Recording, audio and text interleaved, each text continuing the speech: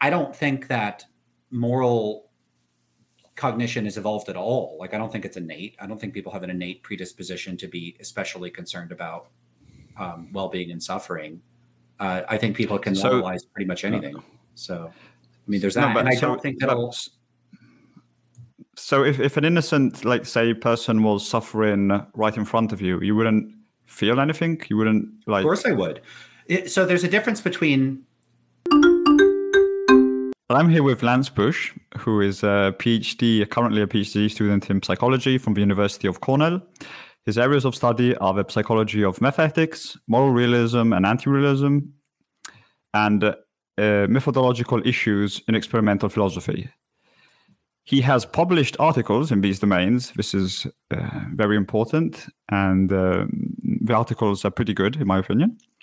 I like Lance a lot for his work. He's very clear in his work, and not everybody is clear when they publish. And I really like his reliance on empirical experiments when talking about philosophy and morals. Truly a gem in many regards. So I'm very happy to be talking to him today. He has a blog and a YouTube channel. His YouTube channel is at lanceindependent.com. His blog, is at lanceindependent.com. And your YouTube channel is named Lance Independent too, correct? That's correct. Yep. And of his blog, I really liked one of his titles that was named "Philosophy is often psychology with a sample size of 1." That was very funny, and I really appreciate it. So Lance is a moral anti-realist, while I'm currently a moral realist of a naturalist kind. So we're going to be chatting about this. Just a heads up for the audience: if you're ever doubting at some point who's correct or who's right, Lance is more of an expert than me in these fields because I have a PhD in statistics. So you should probably side with him if you have any doubts. We're going to have a nice chat. So, how are you? I'm good. One thing I would say, though, is that I don't know if I would say I'm an expert in metaethics per se. So my dissertation research focused on the psychology of metaethics. The other thing I'd say is, well, I also thank you for all the positive things you've said about me. I don't put that much stock in formal training and expertise. Ultimately, a person's like whether a position is credible or not comes down to the quality of the arguments. And I've seen many people that have read or studied or trained in something outside of their formal areas of education that do extraordinarily well at articulating themselves. So yeah, I wouldn't say people should side with me. The other thing I will add is that within analytic philosophy and within people that specialize in metaethics in particular, my position is, the anti-realist position is a minority position. So the last big survey on this was the Philpapers 2020 survey, and it found that 62% of the philosophers that responded to that survey endorsed moral realism. A much smaller number endorsed moral anti-realism. It wasn't the remainder. I think it was like 26%. And if you focus just on the ones that specialize in metaethics, that realist rate bumps up to about 65%. So the majority of people within the fields that we'll be discussing that specialize in these topics would endorse moral realism and not moral anti-realism. Yeah, actually, that's a nice note to start, because I think I'm actually in the majority position with my current moral position, since I'm a moral naturalist, and that's a realist position. So maybe I'll start by articulating what I currently believe, because I was previously an anti-realist, but I got moved to the naturalist position. So I believe that there are mind-independent moral facts that are intrinsically connected to our biology and universally. So universally in the sense that all humans share them. And so this position might seem strange at first glance, since there's a lot of difference between cultures in how they view morality. But the principles, I think the bedrock principles we share are perhaps more abstract than one might immediately think. So, for example, I think that a bedrock principle we all share is that my unnecessary suffering is bad. For example, I would say that that's something we all share as humans. So I'm just going to let you speak to see if you have some questions. I think you cut out there for a second, so I might have missed part of what you said. So you said something about universalism, and I think I might not have caught what you said right before that. So you're a naturalist, moral realist. You think that there are stance-independent moral facts, and can you say a bit more about what those facts are and what their nature is? Yep. So they're intrinsically connected to our biology, to the fact that we are human, and we all share them by virtue that we are human.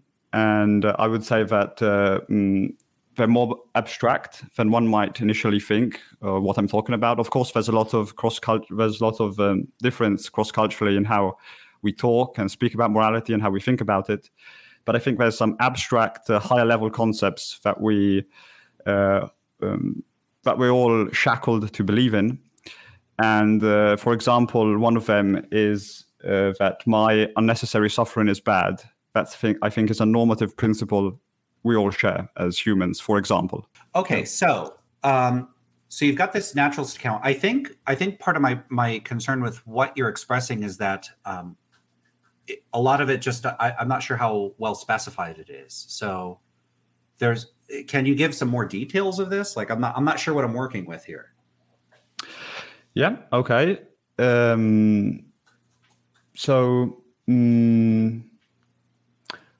don't know. So I like to give this example. For example, I think that when we look at the logical sphere and we take the law of non-contradiction, I think this law is in a similar way tethered to us by virtue of the fact that we are humans, in the sense that we can't escape it, and we obey it when we go around our lives, and it's simply ingrained in our cognitive architecture, and we're just stuck with it, let's say. And in the same way, I believe that some of our bedrock moral principles are ingrained in our cognitive architecture, and we basically I'm a bit ambitious in what I believe, because I think they spell out the moral theory known as utilitarianism. So how do we get utilitarianism? Well, initially we recognize that one of our shared common bedrock principles, moral principles, is that our unnecessary suffering is bad. And then I would say another one is that the unnecessary suffering of innocent people is bad.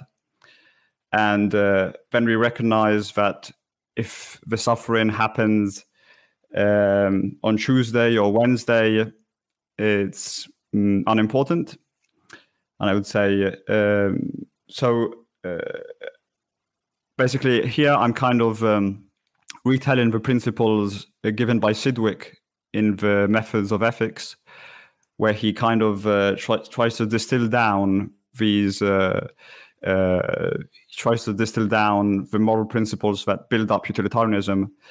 And I kind of think that the moral principles he finds are true in virtue of our biology, of our cognitive architecture, etc.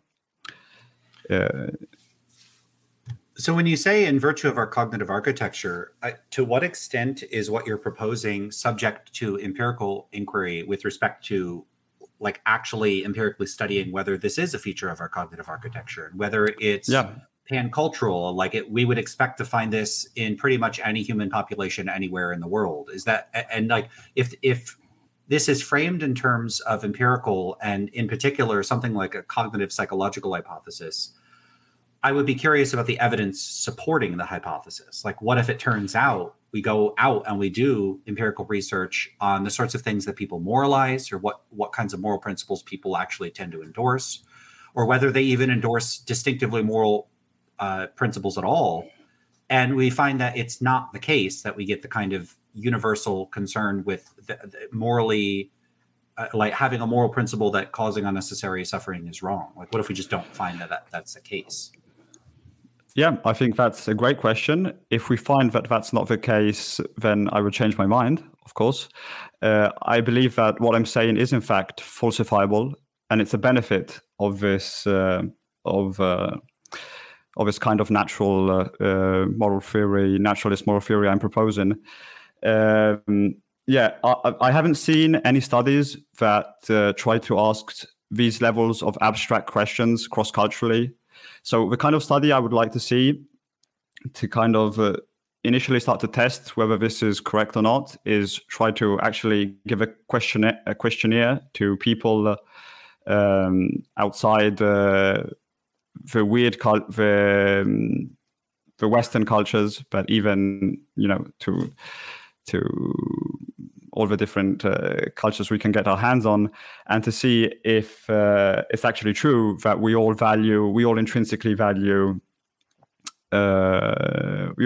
think that our unnecessary suffering is bad, if we all believe that the unnecessary suffering of innocence is bad, and if we have a kind of universality principle given by Sidgwick that the suffering, that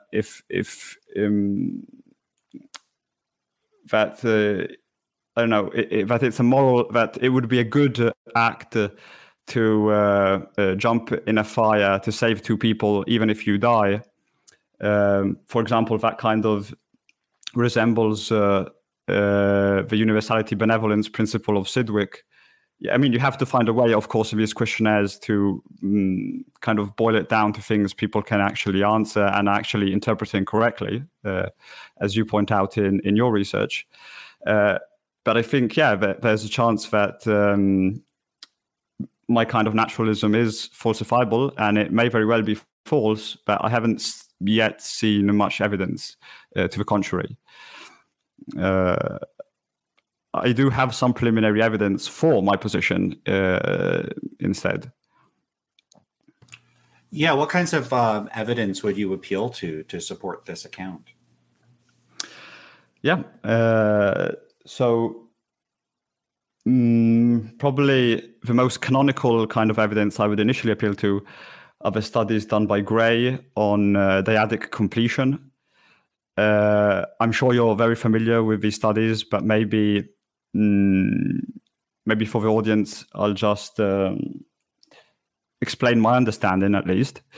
My understanding is that the studies of Gray kind of are trying to build a body of work that tells us that even in cases where there's a moral conundrum where suffering doesn't seem present, we have to kind of always go back to suffering as a reason for the moral conundrum being immoral. Let's say we have a moral conundrum where something that the culture deems immoral happens, even if there's no apparent suffering, we have to perform this dyadic completion where we kind of invent, in some cases, invent a subject that is suffering to deem it immoral. I don't know, perhaps you can explain it better than what I just did right now. Well, you might be more familiar with these studies than I am. I'm not that familiar with the dyadic completion model. So I know that Gray has done some work criticizing some of the other research that has preceded that work, primarily moral foundations theory. So from my understanding of that, so moral foundations theory is this approach to understanding morality that says that people, different populations, will all tend to share a sort of underlying set of issues that they moralize, that and what tends to vary from one population to another is the degree to which they emphasize these different moral foundations. And that would be harm, purity, fairness, respect, and harm, fairness, purity, respect, and loyalty. And sometimes people propose another one, liberty. And so what that research is predicated on is giving people these questionnaires. And this has been done cross-culturally, and they have found cross-cultural variation in this, is the degree to which people will emphasize these various sorts of concerns. And some populations will emphasize certain sorts of things more than others. And one of the things that you'll tend to find is that certain populations, for instance, will tend to put relatively greater emphasis on harm and fairness. Now, what I recall from Gray's work is that a lot of it is predicated on showing that in a lot of those cases, there is the sort of either an a priori assumption that the kind of issue that people are moralizing, like some purity issue, there is a presumption on the part of the researchers that the person wouldn't think the issue is a matter of being reducible to concerns about harm or well-being, but that's an a priori imposition. What I mean by that is I come up with a survey, I come up with what I consider as a researcher to be a harmless wrong. I don't know what would be a good example of this. Having sex outside of marriage or masturbating or something like that, where a person might, as a researcher, I might think that there's nothing harmful about that. And if someone thought of that as wrong, they would think of it in terms of it be like violating like sexual purity or something like that. They wouldn't think of it in terms of there being a victim that's harmed, because from my point of view, it doesn't seem like there is. So then I go and ask people that, how much do you agree or disagree that sex outside of marriage is morally wrong? Or how much do you consider that to be a moral issue? And, some populations are like, not a moral issue or not morally wrong. Other populations say, yeah, that's a moral issue. Yeah, that's morally wrong. And then I conclude, look, so populations vary in the degree to which they moralize issues related to purity. I conceptualize it in that way. Now, the other thing with that would be if I ask people that sort of question and I ask them a bunch of other questions, I could then, run factor analysis on the whole big cluster of responses that they give and see if there's a pattern in the overall responses that people give that would comport with, does a pattern emerge from that would be consistent with there being these distinct clusters in the way that people respond to these sorts of questions. And it might turn out that what I would conceive of as a priori as these like purity violations, that the purity related questions that I'm looking at would sort of fit that category. It looks like it's a distinct cluster of things that people are moralizing that's not reducible to concerns about harm and fairness.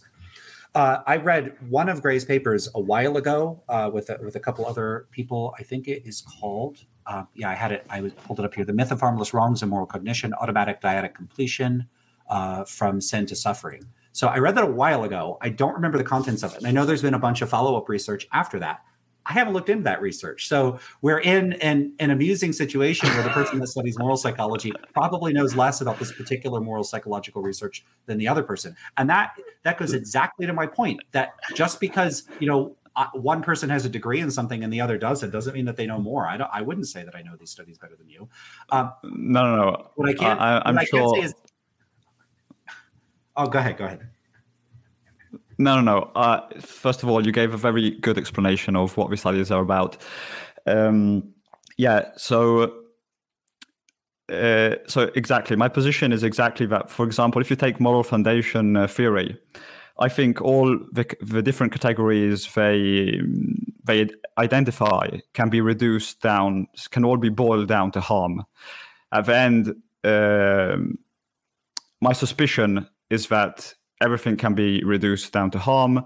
And the reason why we find cross-cultural differences is because every culture... this is important. So every culture has rules and norms. And these rules and norms, I believe, build up in a utilitarian fashion. So what happens is that the elders of a village, or the elders of a population get together, and they decide which norms will increase the well-being of our group the most. And once you establish these norms, you get heuristics that get passed down in the population. And these norms are extremely important because, as we both know, following utilitarian principles, following the utilitarian principle, is very costly, and it simply can't be done. You need heuristics to be a utilitarian, because if you're going to be stuck calculating the utility of every action every second, you're not going to go anywhere. So you're going to need some ways to proceed, some kind of guiding rules to proceed during your life.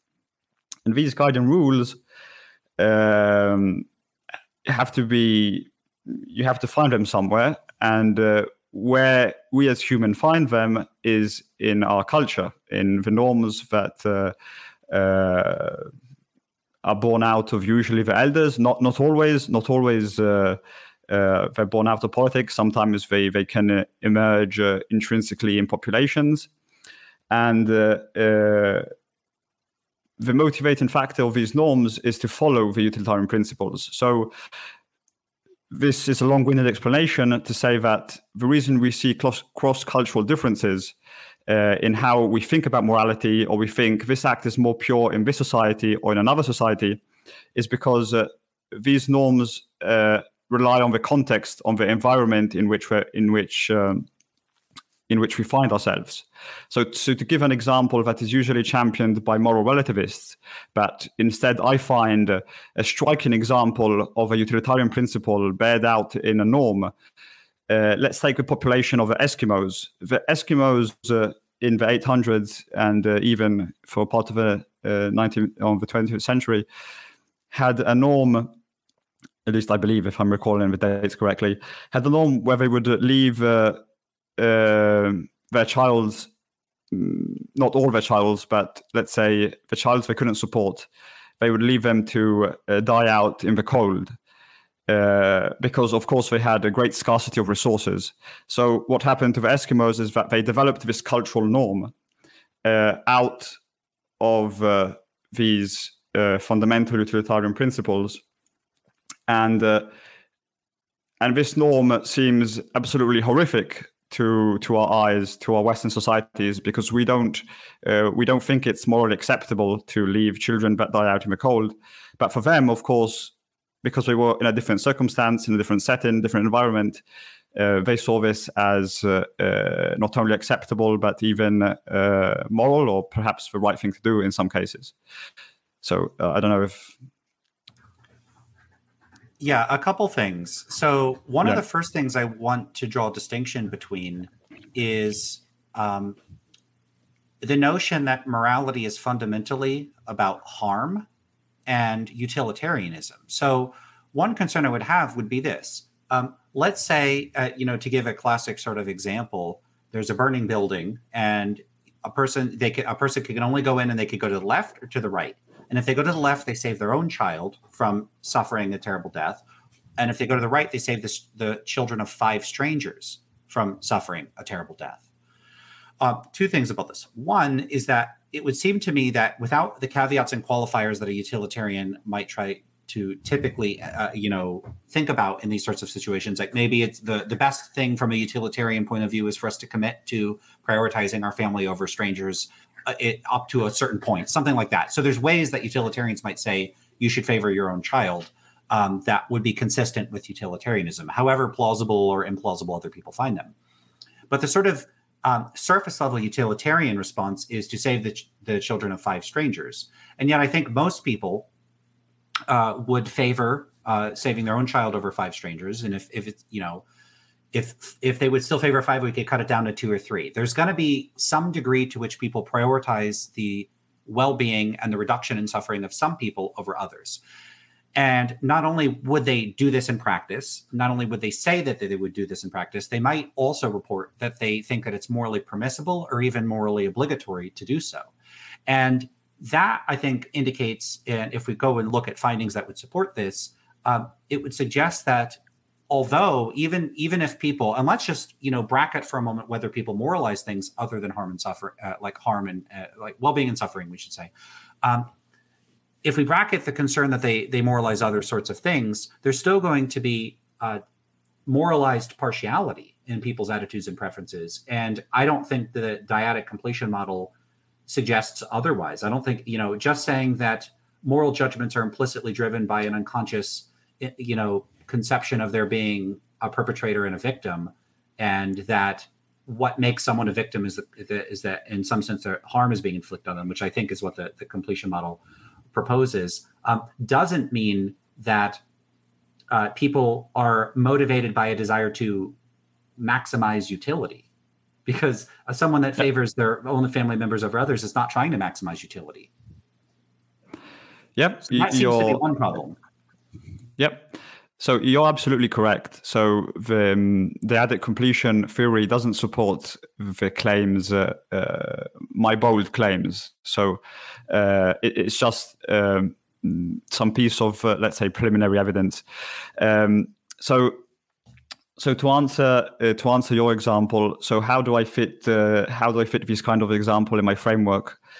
Well, the fact is that so not only we have let's say a bias towards our own sons, our own daughters, we certainly have a bias towards our own suffering. I would say so. We kind of we don't manage to live up to the utilitarian principles. But I think this is exactly a bias in the sense that we recognize that some moral principles are true in a way. And if we were to act completely morally and coherently with respect to these principles, we would in fact perhaps save 5 children of our friends instead of our own. But we don't do this because we don't perfectly follow our underlying moral principles as robots.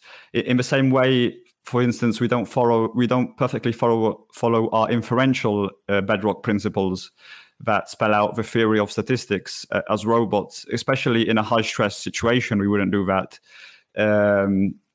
because we're biased. We have a lot of problems going on. We're limited beings that can't exactly be logical all the time, be rational all the time, or be moral all the time, especially when we have these emotions connected to our child or ourselves. So in a sense, I agree with you. We don't I'm not advocating for the fact that every moral person behaves like a perfect utilitarian, because that would obviously be absurd.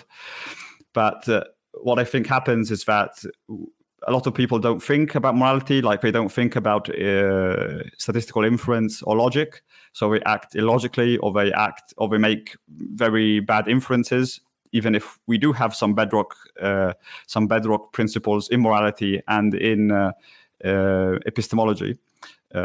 According to me, of course, but this is another debatable fact. So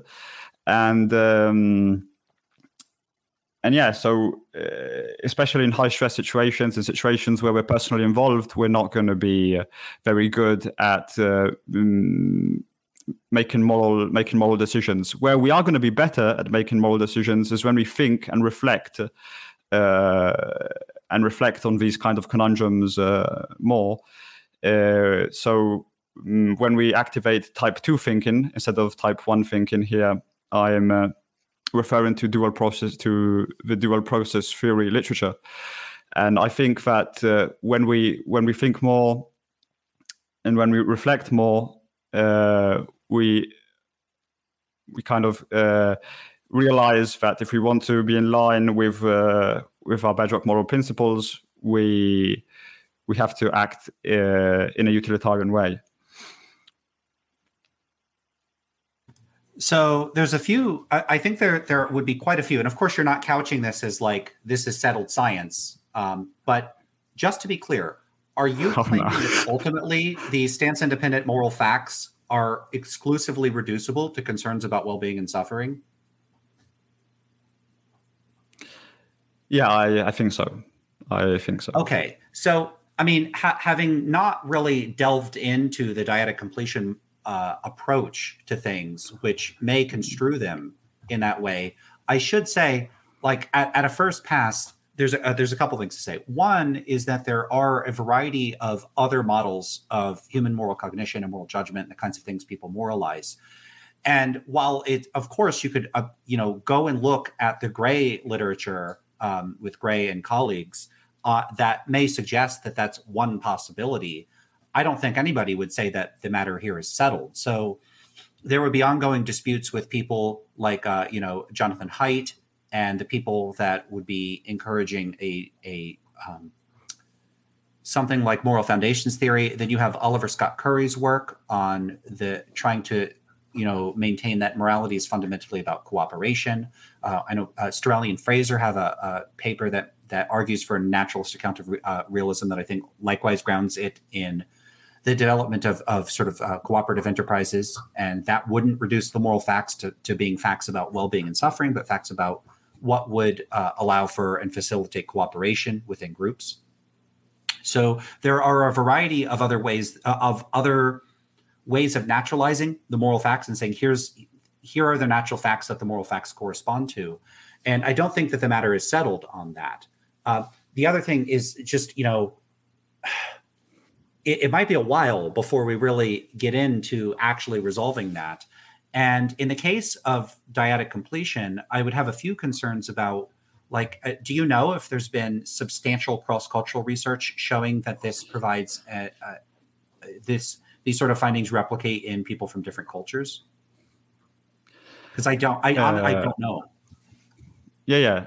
I don't remember the samples that Gray uses and where he gets his populations. I kind of doubt that there's been a lot of, I mean, at least to the level that I would like to see it, there hasn't been any major cross-cultural research into these themes. I mean, even if I'm a moral naturalist, what I'm claiming is a very fringe position. I mean, it's my personal position just as a guy looking into the moral literature and just, taking a stab at what might be going on. So, yeah, regarding what happens, regarding cooperation, I think actually the accounts that talk about cooperation can sort of fit in with universal benevolence principle given by Sidgwick, or some kind of, I'm not saying these principles are exactly correct. I'm saying that cooperation kind of can probably be derived by the fact that we care about the suffering of other innocent people. We care about our own suffering. So cooperation seems like an implication that would come out of a framework where we care about the suffering of ourselves and other people. So we should cooperate to increase our well-being. Regarding the literature on moral foundation theory by Jonathan Haidt, it's a very interesting literature, and I think like their findings are interesting and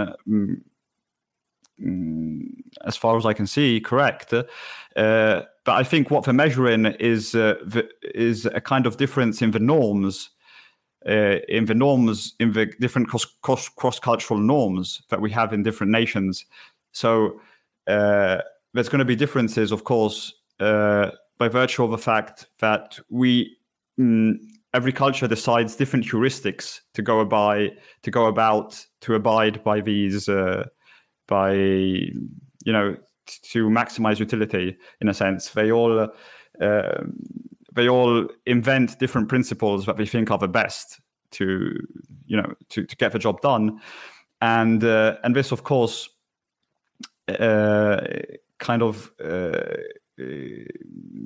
trickles down to folk morality, to how the people think about morality, and So what usually happens, I would say, in populations is that the people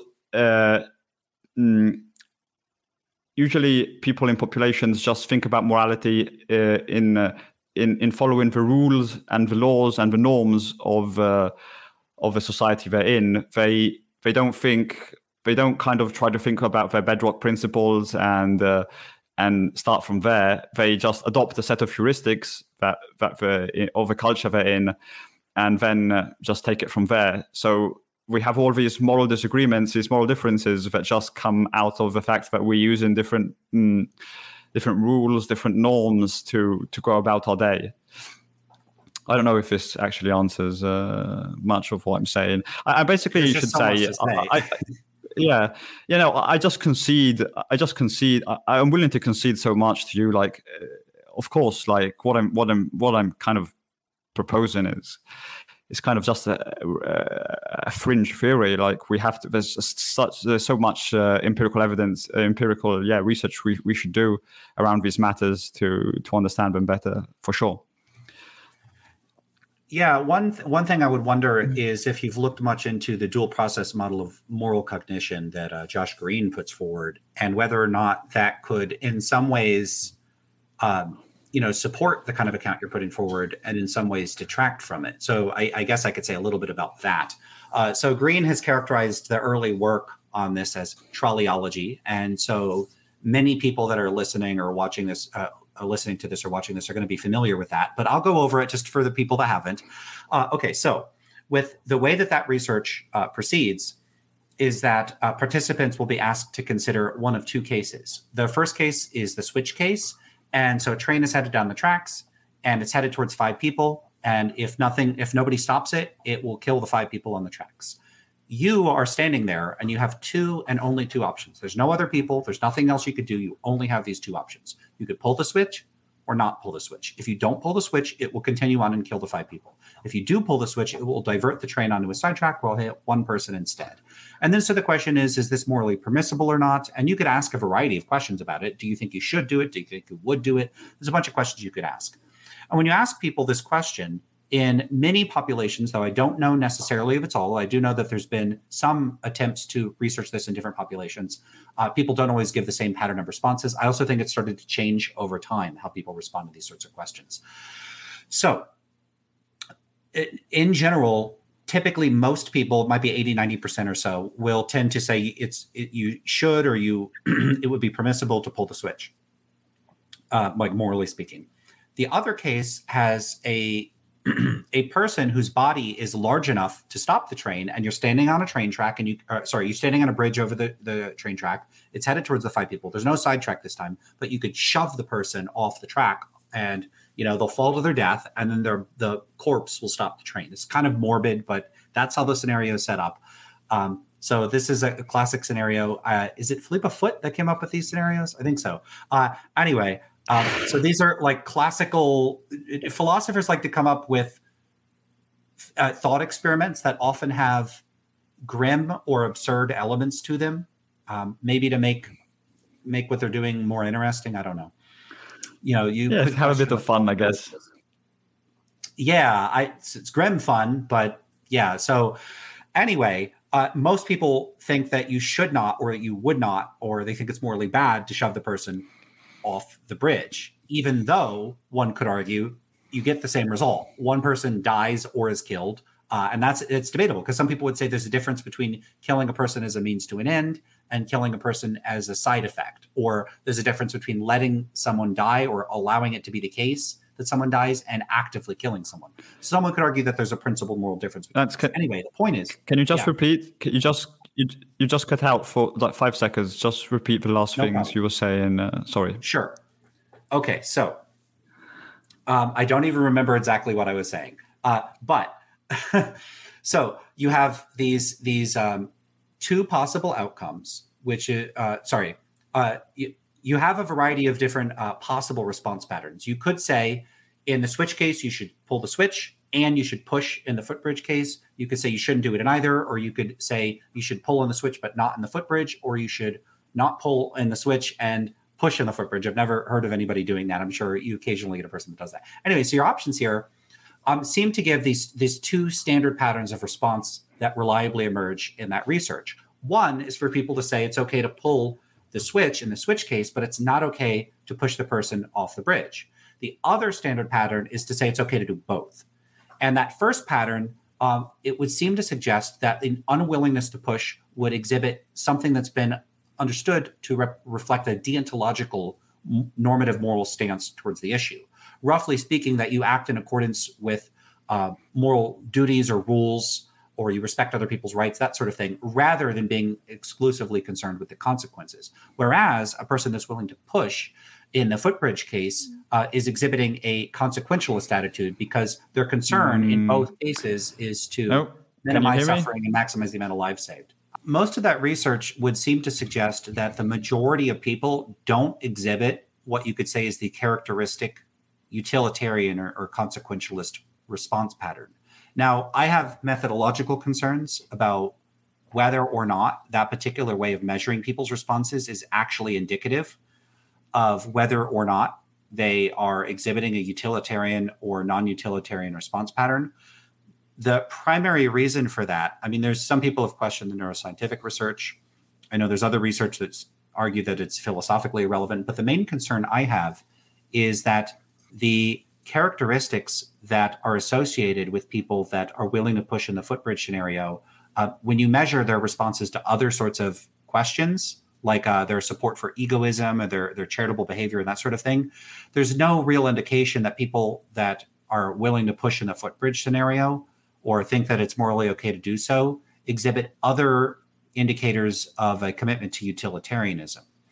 And some of the research has showed that they tend to score higher on subclinical measures of psychopathy.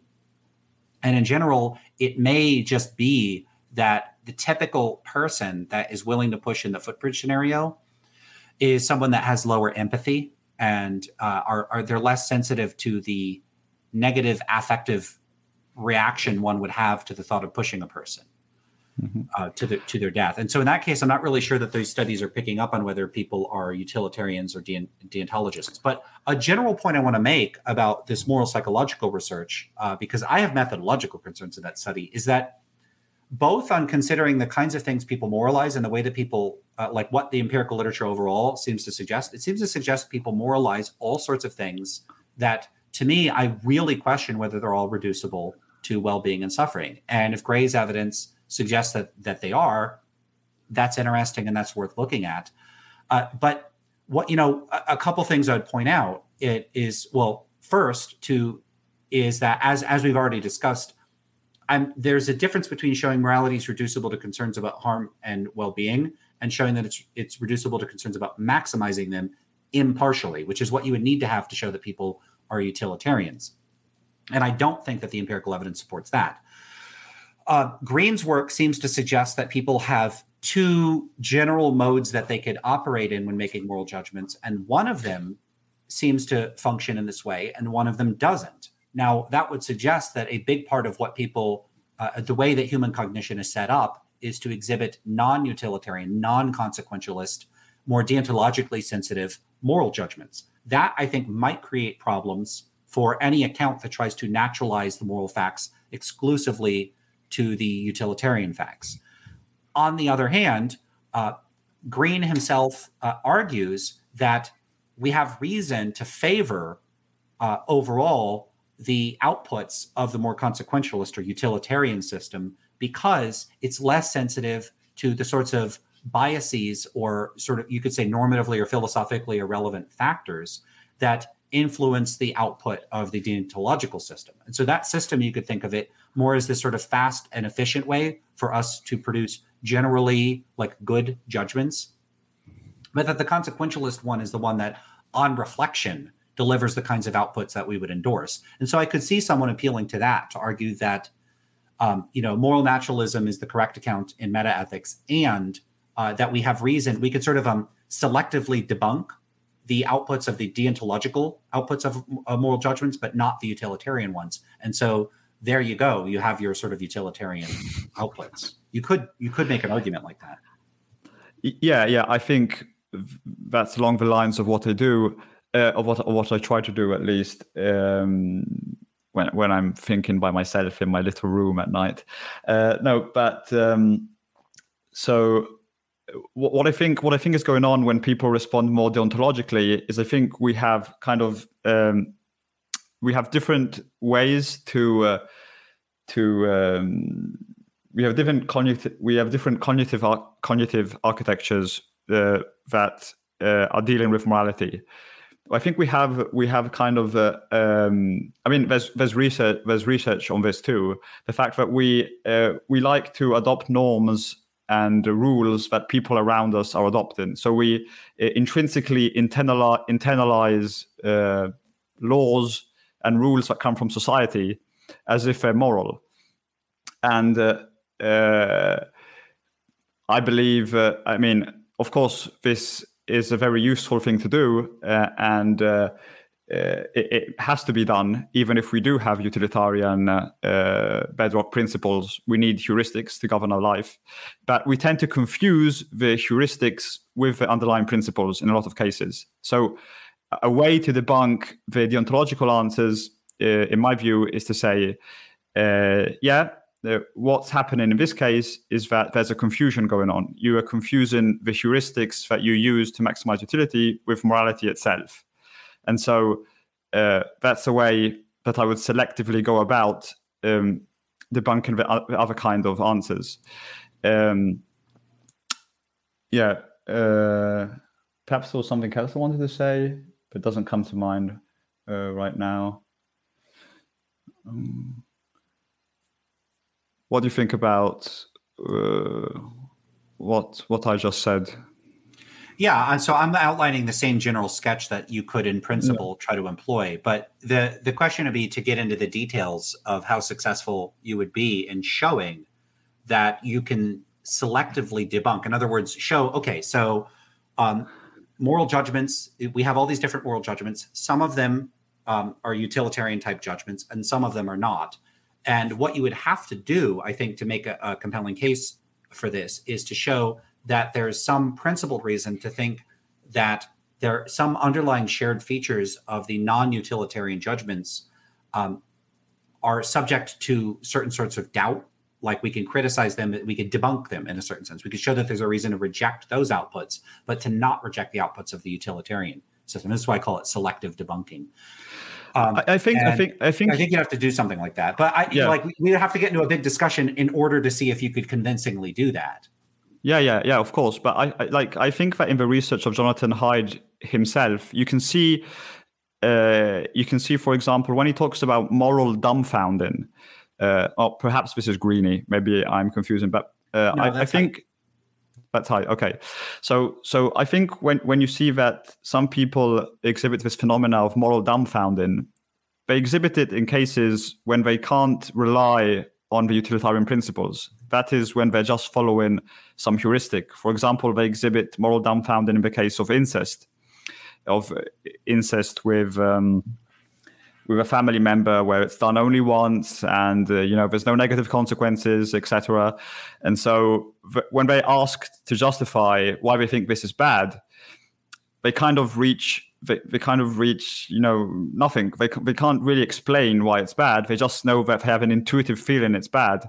And I think what's happening, for example, in this case, is that they have, let's say, a more deontological, a more rule-based heuristic that is passed down to society, because in the majority of cases, it is in fact bad to have sex with family members because there's different power dynamics going on in the family. So this is a good rule to have in general. But when you apply it to a specific case where you're given all the assumptions for which you know that there's not going to be any ulterior suffering after you do the deed, in this case, you would still people can't justify it. And I think this is an example, for instance, of how you can start debunking the more deontological answers, in a sense that they're applying these heuristics that's get ingrained in them from society, they get passed down. And I would also say that I see a striking similarity to the inferential domain when I look at the moral domain. So in the inferential domain, we have basically boiled down the principles of statistic to a bunch of axioms. to a bunch of axioms that I would say correspond to how we as humans think about inference. I think we have cognitive architectures that are that regard pattern recognition, and they can be boiled down to basically a bunch of principles. At least this is what the axiom of a field of probability and statistics, I think, imply in a sense. And we see that humans can't always manage to act in accordance with these principles. Even myself, who am a researcher in statistics, and I know very well, for example, that two independent events, you have to multiply their probabilities to get the probability of two independent events occurring. It's not so easy then to apply this in the real life at all times. So I make incorrect inferences, or I kind of, on an impulse, I'll go betting on horses. So even if I know, even if I exactly know how the correct inference is done, it's not then that easy as a human to go out and perform it. So I would expect a lot of mistakes, even when we go and when we go and subject people to questionnaires regarding morality. I would expect them to answer, let's say, incorrectly to many questions. But I think Greene, the dual process theory of Greene shows that the more you think about an answer, at least the more utilitarian the more you think about a moral conundrum, the more utilitarian the answer tends to be. So that I would say that's another little preliminary evidence that supports my account. Okay, so here would be one concern I would have with the kind of claim that you're making here. If we look at the Phil Papers survey, what we find is that a majority of the philosophers that have been surveyed do not endorse utilitarianism. Only about 1/3 endorse consequentialism, and of those, I would suspect that some smaller proportion are going to endorse some particular type of utilitarianism. Like if we're talking like classical hedonic utilitarianism, we're not talking about some other type of, if we're not talking about preference utilitarianism or negative utilitarianism or satisficing utilitarianism. If we're talking about some specific type of utilitarianism, it's only going to be some smaller subset that endorse that. And so that would seem to suggest that at least within the field of people that spend a lot of time thinking about these sorts of issues, most of them don't endorse utilitarianism. And if part of our concern is that demographic factors might be playing a role here, let me put the puppy down. No, puppy's audience. we want the puppy. We want the puppy back. I may bring her back up so she could see what we're up to. Anyway, so if we're also concerned about demographic issues, then we're also going to have this an additional concern, which is that philosophers in particular may be from populations that are especially likely, or at least shared with the people that are in a lot of the studies suggesting, like the dyadic completion model. And that would seem to support, that would seem to suggest that a lot of this research may be culturally parochial, and that its philosophers of all people are disproportionately likely of any particular population to be more concerned with harm and fairness relative to other potential populations. And they still, on reflection, reject utilitarianism. It seems to be rejected by the majority of philosophers. If anything, it's standardly a punching bag in introductory ethics courses where they talk about how implausible and ridiculous it is. Now, I think a lot of those objections are cheap shots. They're not very good objections. But nevertheless, it looks like, at least within the field of people that study the topic, on reflection, most of them don't endorse utilitarianism. They don't even endorse consequentialism. A lot of them find virtue ethics to be more appealing, and a lot of them favor some type of deontological, or they might favor some type of hybrid account that combines elements of consequentialism and other sorts of accounts.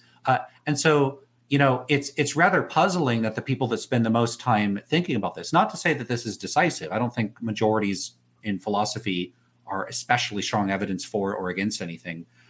That seems like a puzzling thing that I would want an explanation from a naturalist utilitarian to explain. Yeah. Why is that? What's going on there? Yeah, so this is a great point you bring up, and I would agree with you. It's some evidence against my position for sure. So, I mean, there's some defenses I can give. So, one kind of defense is that now the modern versions of deontology, virtue ethics, and utilitarianism, I would say, have exhibited a kind of moral convergence. I think these are the words of Parfit, correct? I don't know if I think this is something that Parfit tried to sort of synthesize and argue that we're sort of climbing the same mountain from different sides.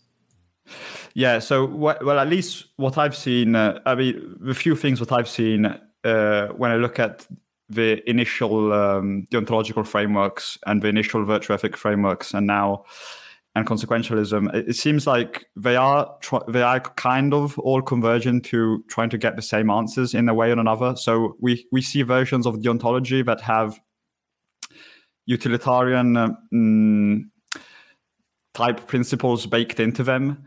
So they'll kind of say, okay, there's exceptions to when you can follow a rule. When there's some kind of disaster, you can even not follow the deontological rule because we have a rule that there's an exception to following the rule if there's some kind of big cataclysm appearing. And these, seem inspired by utilitarian principles or by looking at consequentialist theories to ameliorate your own theory, in a sense. And so when I look at the moral theories, they do seem to be convergent a bit to me. So I don't know. I don't really know actually how this is. This is kind of a defense in the sense that, okay, the reason why people are incorrect, let's say, is because the moral theories are becoming so similar to one another that it's easier to just pick one, and then it has utilitarian principles inside it, and so it's basically a mix between deontology and utilitarianism. And another thing I wanted to say, another thing I wanted to say, but I can't quite recall right now.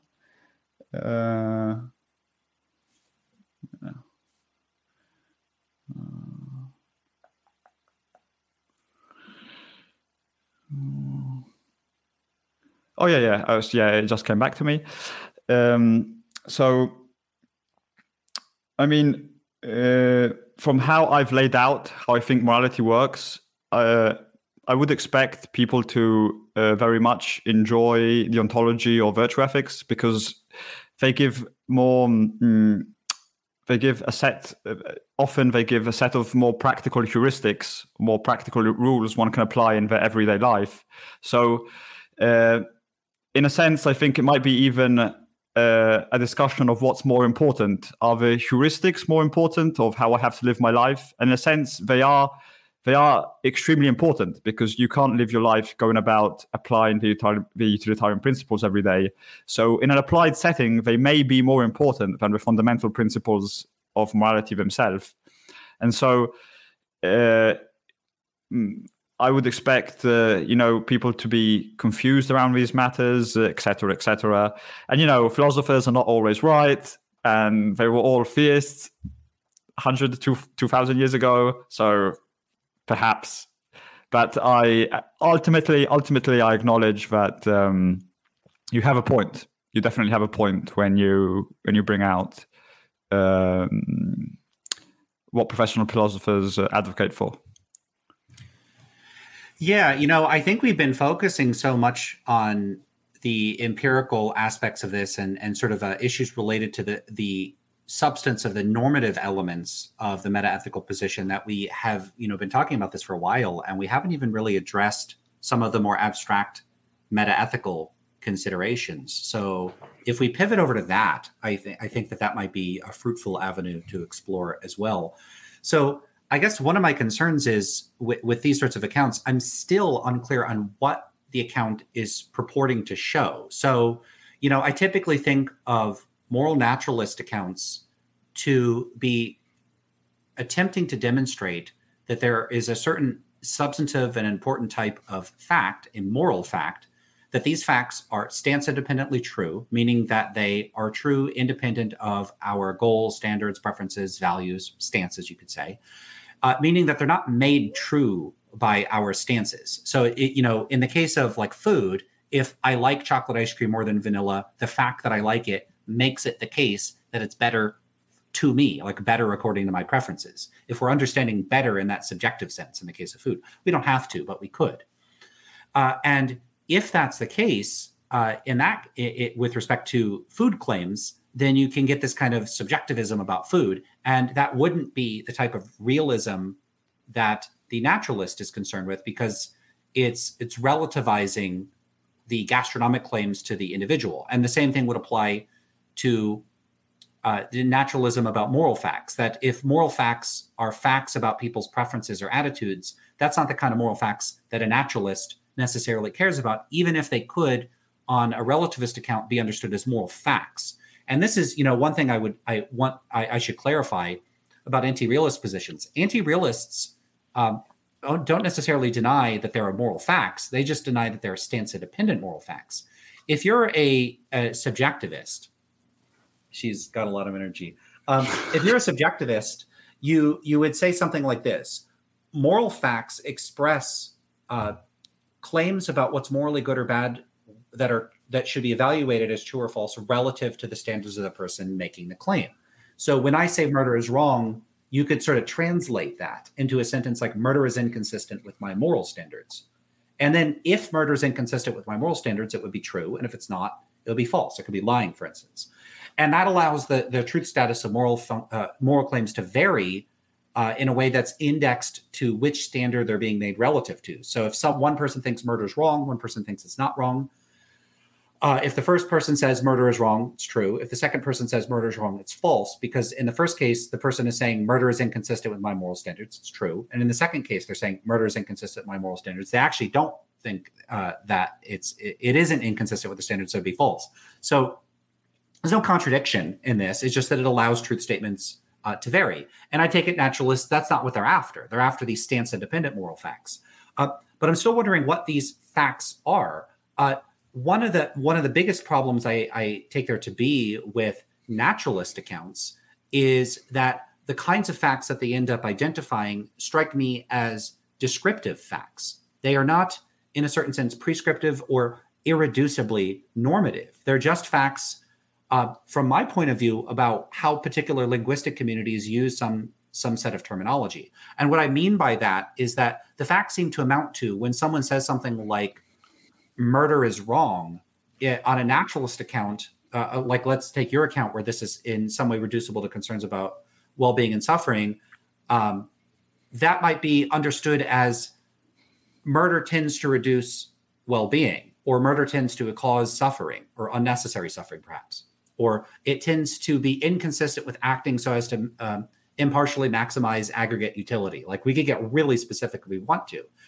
And, someone could say, okay, I agree that murder does not tend to increase well-being and it does tend to cause suffering. Okay, that's true. Now what? So, and this is the problem that's often raised, this normativity objection to naturalism, which is that in a certain sense, it seems to be trivializing the realist account or almost changing the subject in a certain sense. Of course, no one ever had to agree that the subject is what some other people think that it is. So the naturalist could say, I'm not changing the subject. I'm doing exactly what I set out to do. So I don't like when people say you're changing the subject. It's like, well, did we agree on the subject? But the concern here would be this. When I approach questions in morality, I would have thought the question is, well, what should I do? I'm trying to make a decision. What considerations are relevant to me making that decision?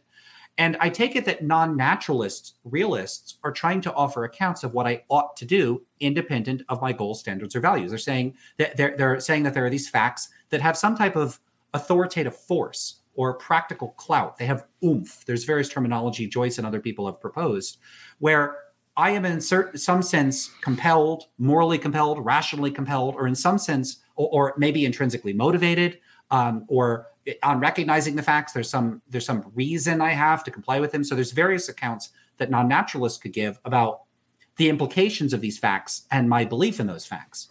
But the naturalist accounts just seem to be giving me something like murder tends to reduce well-being. Now, that matters to me, but that's because I value well-being, and I don't like suffering. I want there to be less suffering. So I care, but I don't care because I think it's a moral fact. I care because I don't like suffering and I like well-being. So if someone does not care, it doesn't seem like this provides any action guiding. It doesn't have any authoritative force. It doesn't have any action guidingness to it. You're just giving them a descriptive fact. And now, okay, well, these descriptive facts, if they don't, it doesn't seem to have any sort of reason-giving force. Yeah. Any ability. It doesn't have any authority. So someone could just say, and Joyce gives this example. He's an error theorist. You could have this rationally consistent Caligula. So you could imagine this person that has no moral scruples, and they've rationally reflected on and considered all the implications of their actions, and they're genuinely motivated by a desire to exploit other people and harm them, and they've correctly judged that they will have no regrets and will enjoy it all day long. And then you come to them and you say, yeah, but that's inconsistent with the moral facts. They could say, so what? And I don't see what any facts they're getting wrong. They're not making any mistakes if they go out and they torture and kill people. And so then you have this naturalist account, but it's not doing any work other than, as far as I could tell, describing certain like judgment patterns or linguistic practices of particular groups. And then you're engaged in what looks to me like linguistics or cognitive psychology or anthropology or something. And that might all be interesting, but it doesn't have the action guiding characteristics that I would have thought morality was supposed to be about. Yeah, you're very clear. And I think I halfway agree with what you're saying. I think it's a very important objection. So I think that there's a couple of things to say. So one of the things I would initially start by saying is that because these moral facts, I think, are part of our biology, there's people who can be missing these moral facts. So they can be sociopaths. So basically, they do not possess the ability to get in contact with these moral facts. They simply do not have them. And there's not going to be anything that I can say to them because that will convince them otherwise if they're missing some part of the brain or whatever the case maybe that doesn't allow them to understand these moral facts. Much in the same way, for example, a crazy person might not understand you if you try to speak about some other deductive logical facts that we all share. You won't be able to get through to her, and this is something that this is the way I construct the naturalist framework.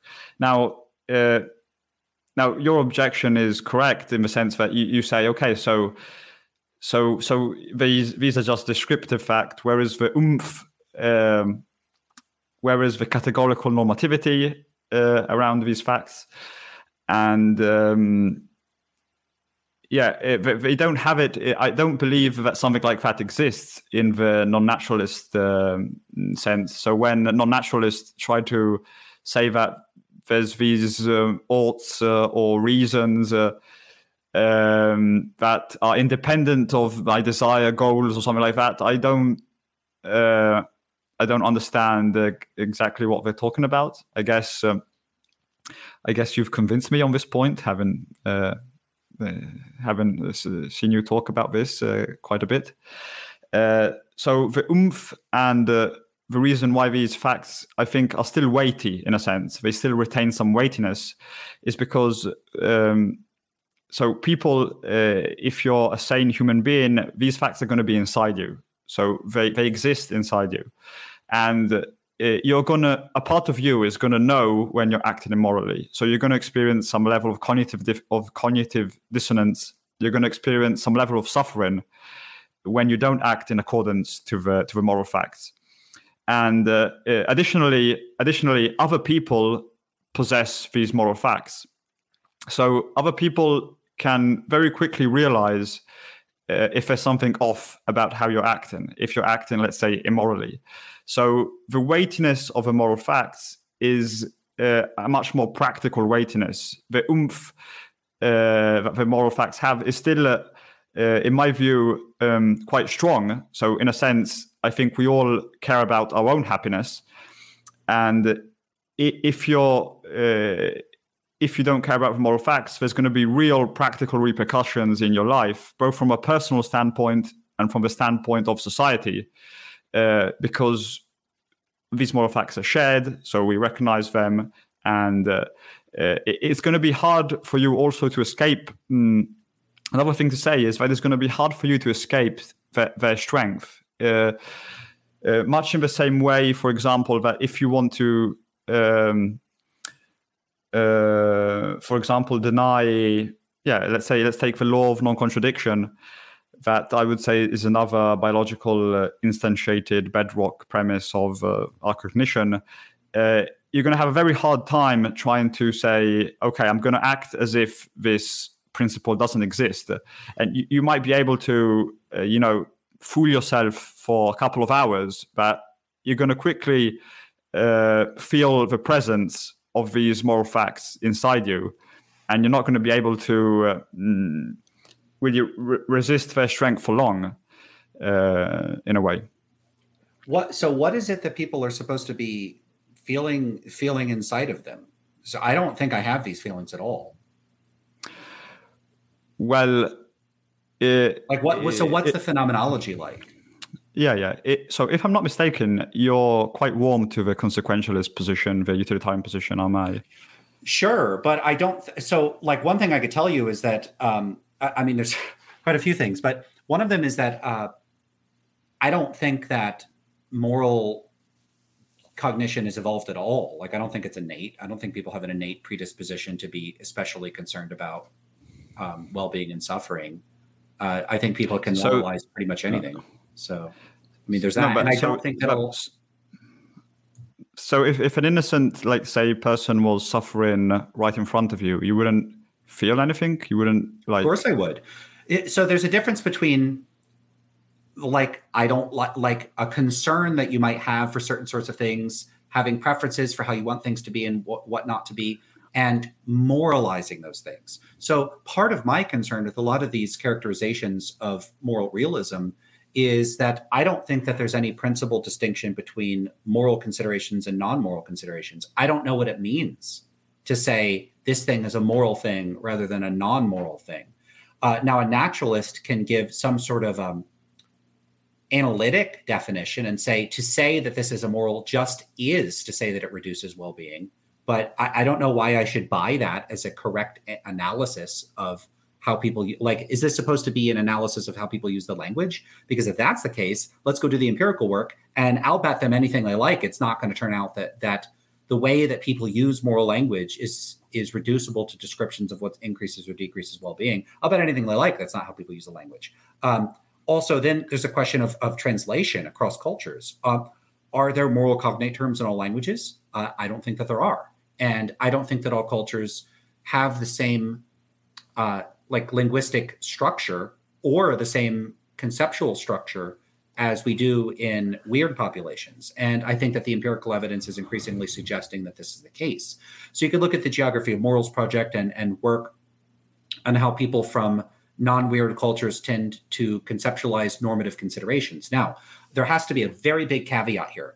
Now, part of the issue when saying this sort of thing is that people are so disposed, many people, to think in distinctively moral terms that they think that if you're saying this particular population, we could give a hypothetical population, an alien extraterrestrial population, they don't have moral concepts. People seem to think that you're saying they don't care about lying and stealing and killing. That is 100% not what is being said, because someone could say we have Zorpian concerns. We have, I think that it's anti-Zorpian to murder. I think it's anti-Zorpian to lie. I think it's very Zorpian to be kind and compassionate to others. And if you ask them what that means, they could say that Zorpian concerns are sui generis or primitive, and they can't be described in other terms. So the point there would be that you don't need, if you're going to say that certain sorts of concepts are distinctively moral versus non-moral, I would want to hear a convincing principled account of what it is that makes something moral versus non-moral. I don't think that there is one. And I don't think that there's any sort of successful analysis that distinguishes moral from non-moral consideration. So I see that, like, moral language as it's sui generis for a particular reason, which is that I think it's distinctive to particular populations. I think it's a culturally acquired set of terms and concepts. I don't think that people have an innate capacity for distinctively moral cognition. I do think it's plausible that people are disposed to think in normative terms, but I don't know what it means in particular for something to be moral. So there's going to be all these sort of conceptual issues when we talk about moral realism as opposed to some type of normative realism that's associated with particular types of, say, social concerns or concerns related to harm and well-being. That's one factor. Yeah. On top of that, I have other sorts of concerns when talking about moral facts. So even if we just say we're going to operationalize moral facts as facts about harm and well-being. Sorry? Perhaps I should just answer to, I should just attempt to answer to this because it's going to take a while. Okay. Yeah, I'm familiar that in the literature, Turiel, I don't know exactly how his name is pronounced, but he tried to give an account of what moral, of what we mean by when we use the word moral. And yeah, I've seen some studies that show, as you rightly say, that perhaps the word morality is not cross-culturally shared, is not a universal. So in that case, if that turned out to be true, I would be willing to drop the word morality and to just use a kind of realist normativity instead. And I think a realist normativity does in fact exist cross-culturally. I mean, every culture has the word good and bad. And I think, I think they do have these principles of the fact that my unnecessary suffering is bad and the unnecessary suffering of innocence is bad. And maybe those are just normative considerations. I kind of suspect they might be moral considerations, even if the current evidence doesn't really seem to bear this out. I kind of suspect there might be a moral domain at the end of the day. But even if there wasn't this moral domain, I would be willing to stick with a realist normativity that just says, okay, so we have oughts, we have instrumental oughts, and some of the oughts we use instrumentally, and some of them are just innate principles like my unnecessary suffering is bad.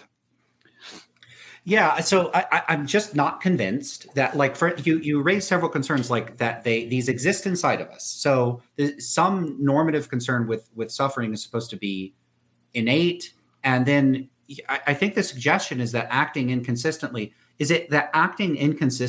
inconsistently with maximizing utility generates some type of dissonance in people? Is that the claim? Well, the claim is. Yeah, in a sense, I think that is the claim that when they are inside of you, and when you let innocent people suffer because of your own interests, there's a part of you that knows, in my opinion, that what you're doing perhaps isn't the most moral thing. There's a part of you that perhaps knows that the most moral thing is to sacrifice your child to save 10 other children.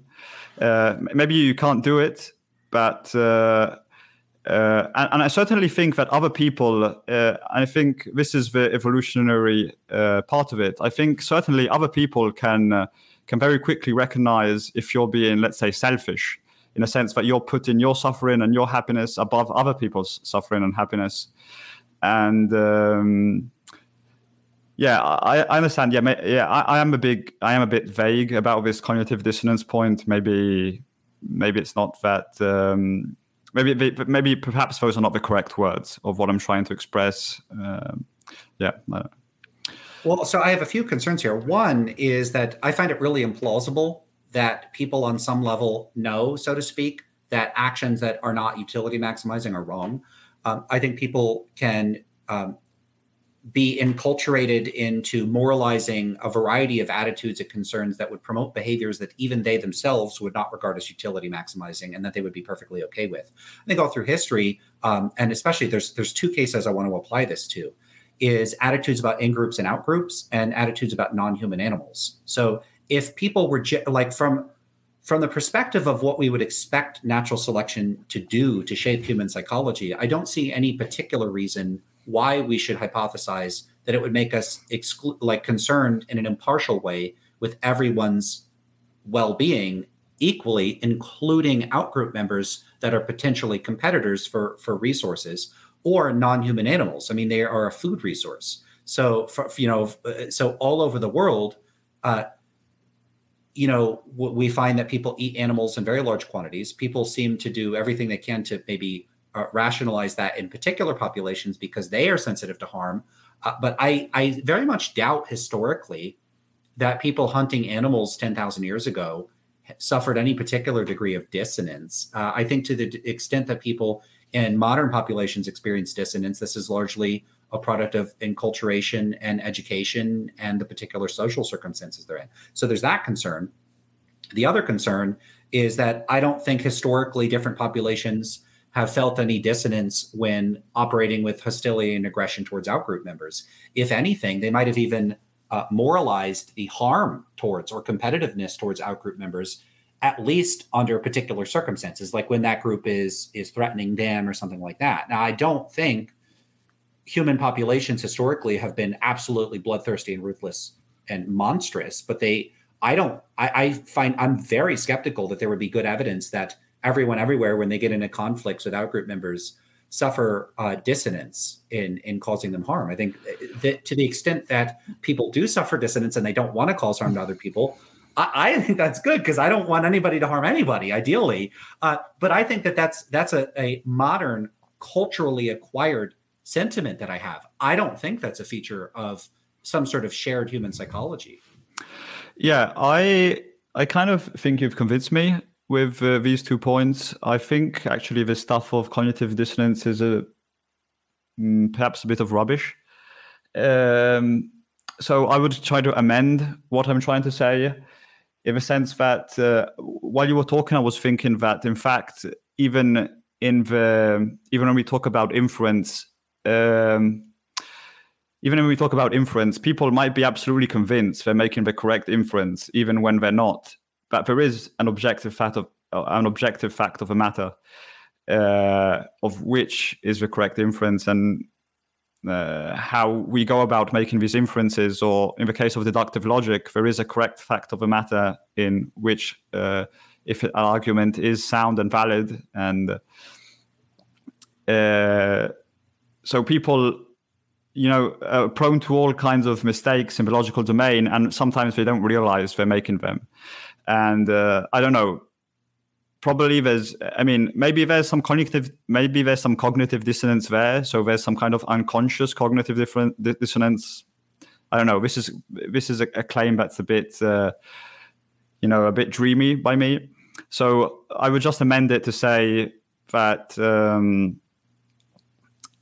not everybody manages to recognize the true moral facts, and you need time, you need to reflect, you need to be in a calm environment. If you were in a cave 2,000 years ago, you'd probably act to try to maximize the happiness of your in-group and of yourself.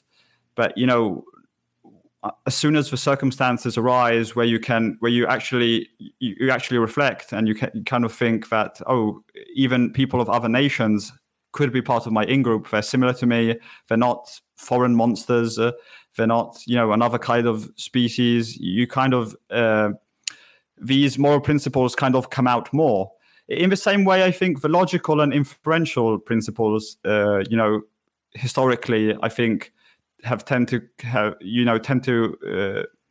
come out more in the late stages of history, because people become more, the IQ of people is increasing through time. So people become a bit more logical.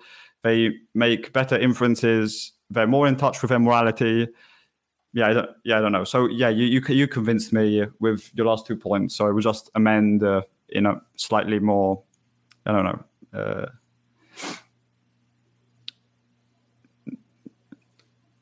Yeah, well, I didn't mean to pick on that particular point, because I understand that this is not something where you're claiming to have like a completed human psychology. We're not even close to no, but I think you were right. No, I thank you, because that was great for me. I think that you made some really good points just there. So I don't know, this cognitive dissonance stuff is a bit out there, in my opinion. So yeah.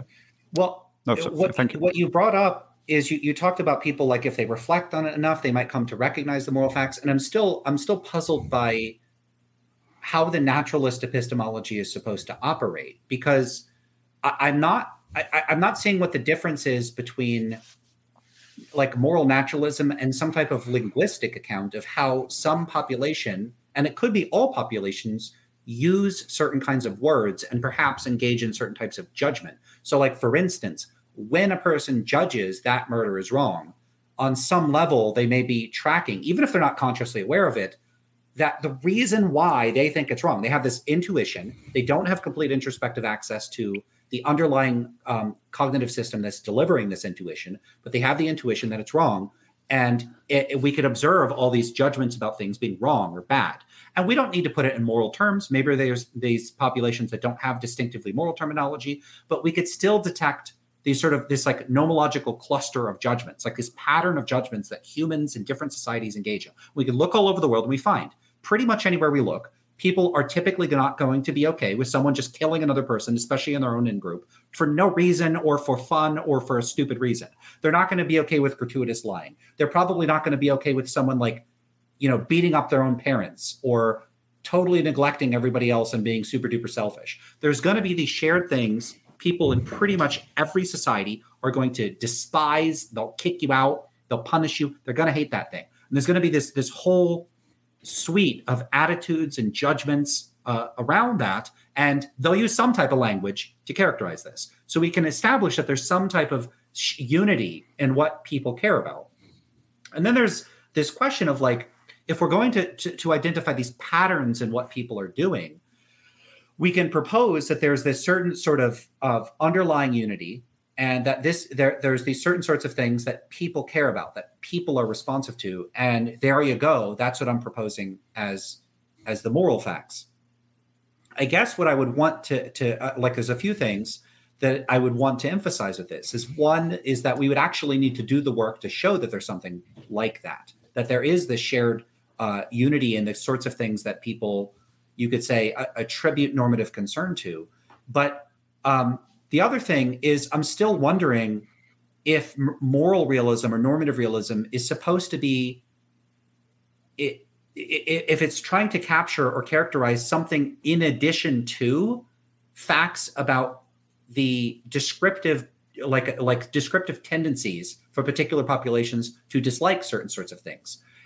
For comparison, if we looked around the world, we could find facts. There's going to be patterns in the facts of human food preferences. If you gave French fries to people 5,000 years ago, I bet they'd love them. It's salty. It's greasy. People like that stuff. They like fried. They like that crunchiness.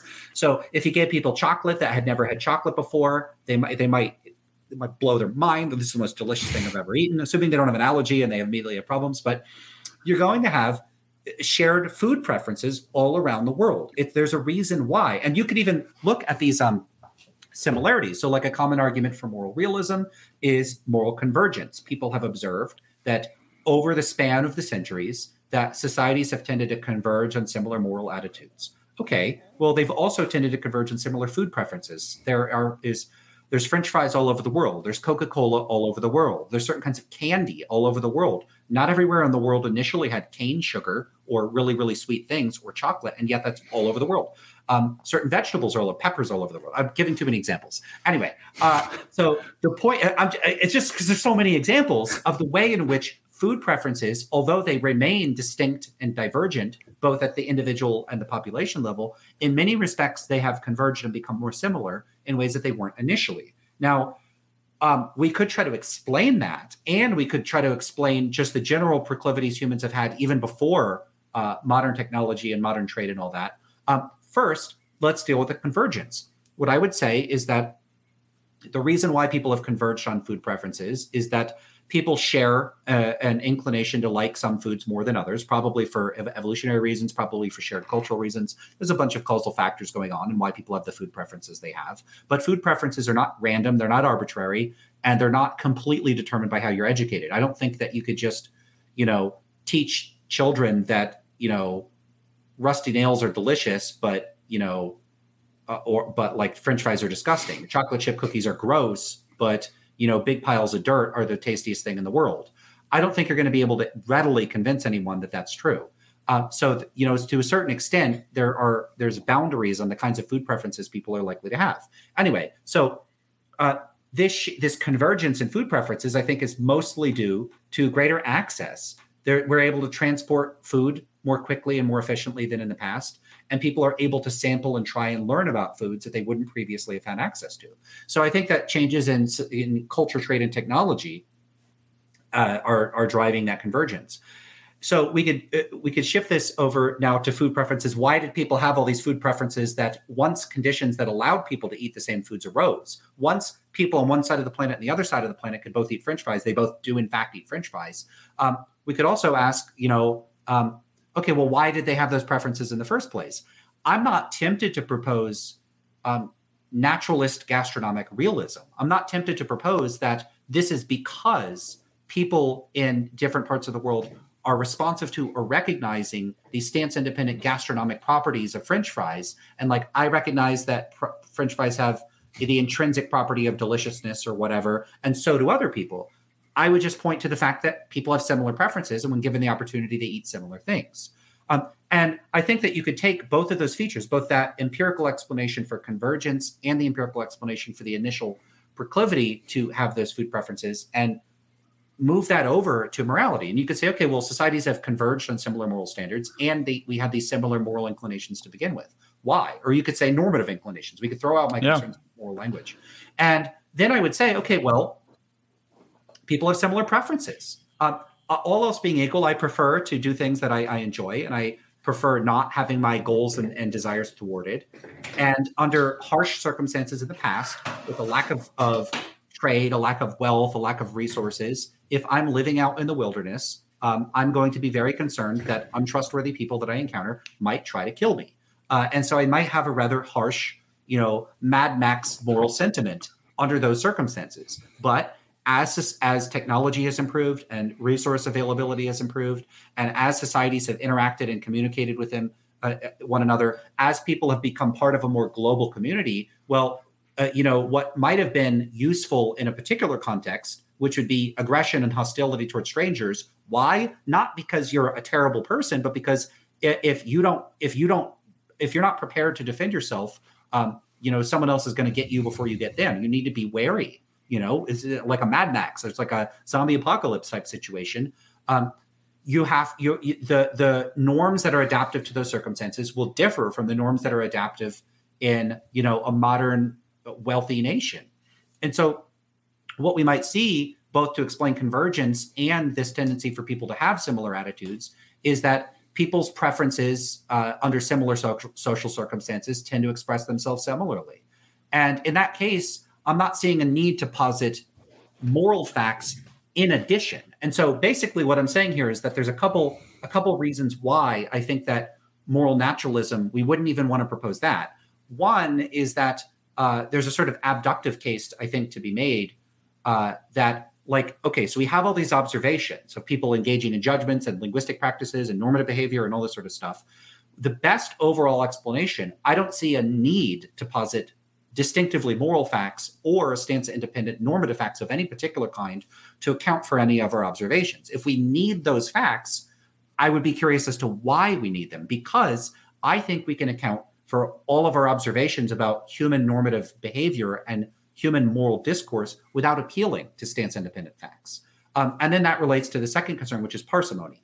So I think that the simpler explanation just appeals to the fact that there are mundane psychological facts about human motivation, human values, and human preferences, and that we can account for human behavior and linguistic practices and judgment without appealing to any special category of additional facts. Okay. So let me first kind of address the gastronomic realism stuff. So I would certainly agree with you that we can see that people, eat fries, and certain cultures prefer different kind of foods. But if I were to observe, humanity as an alien population just looking in, I would certainly see some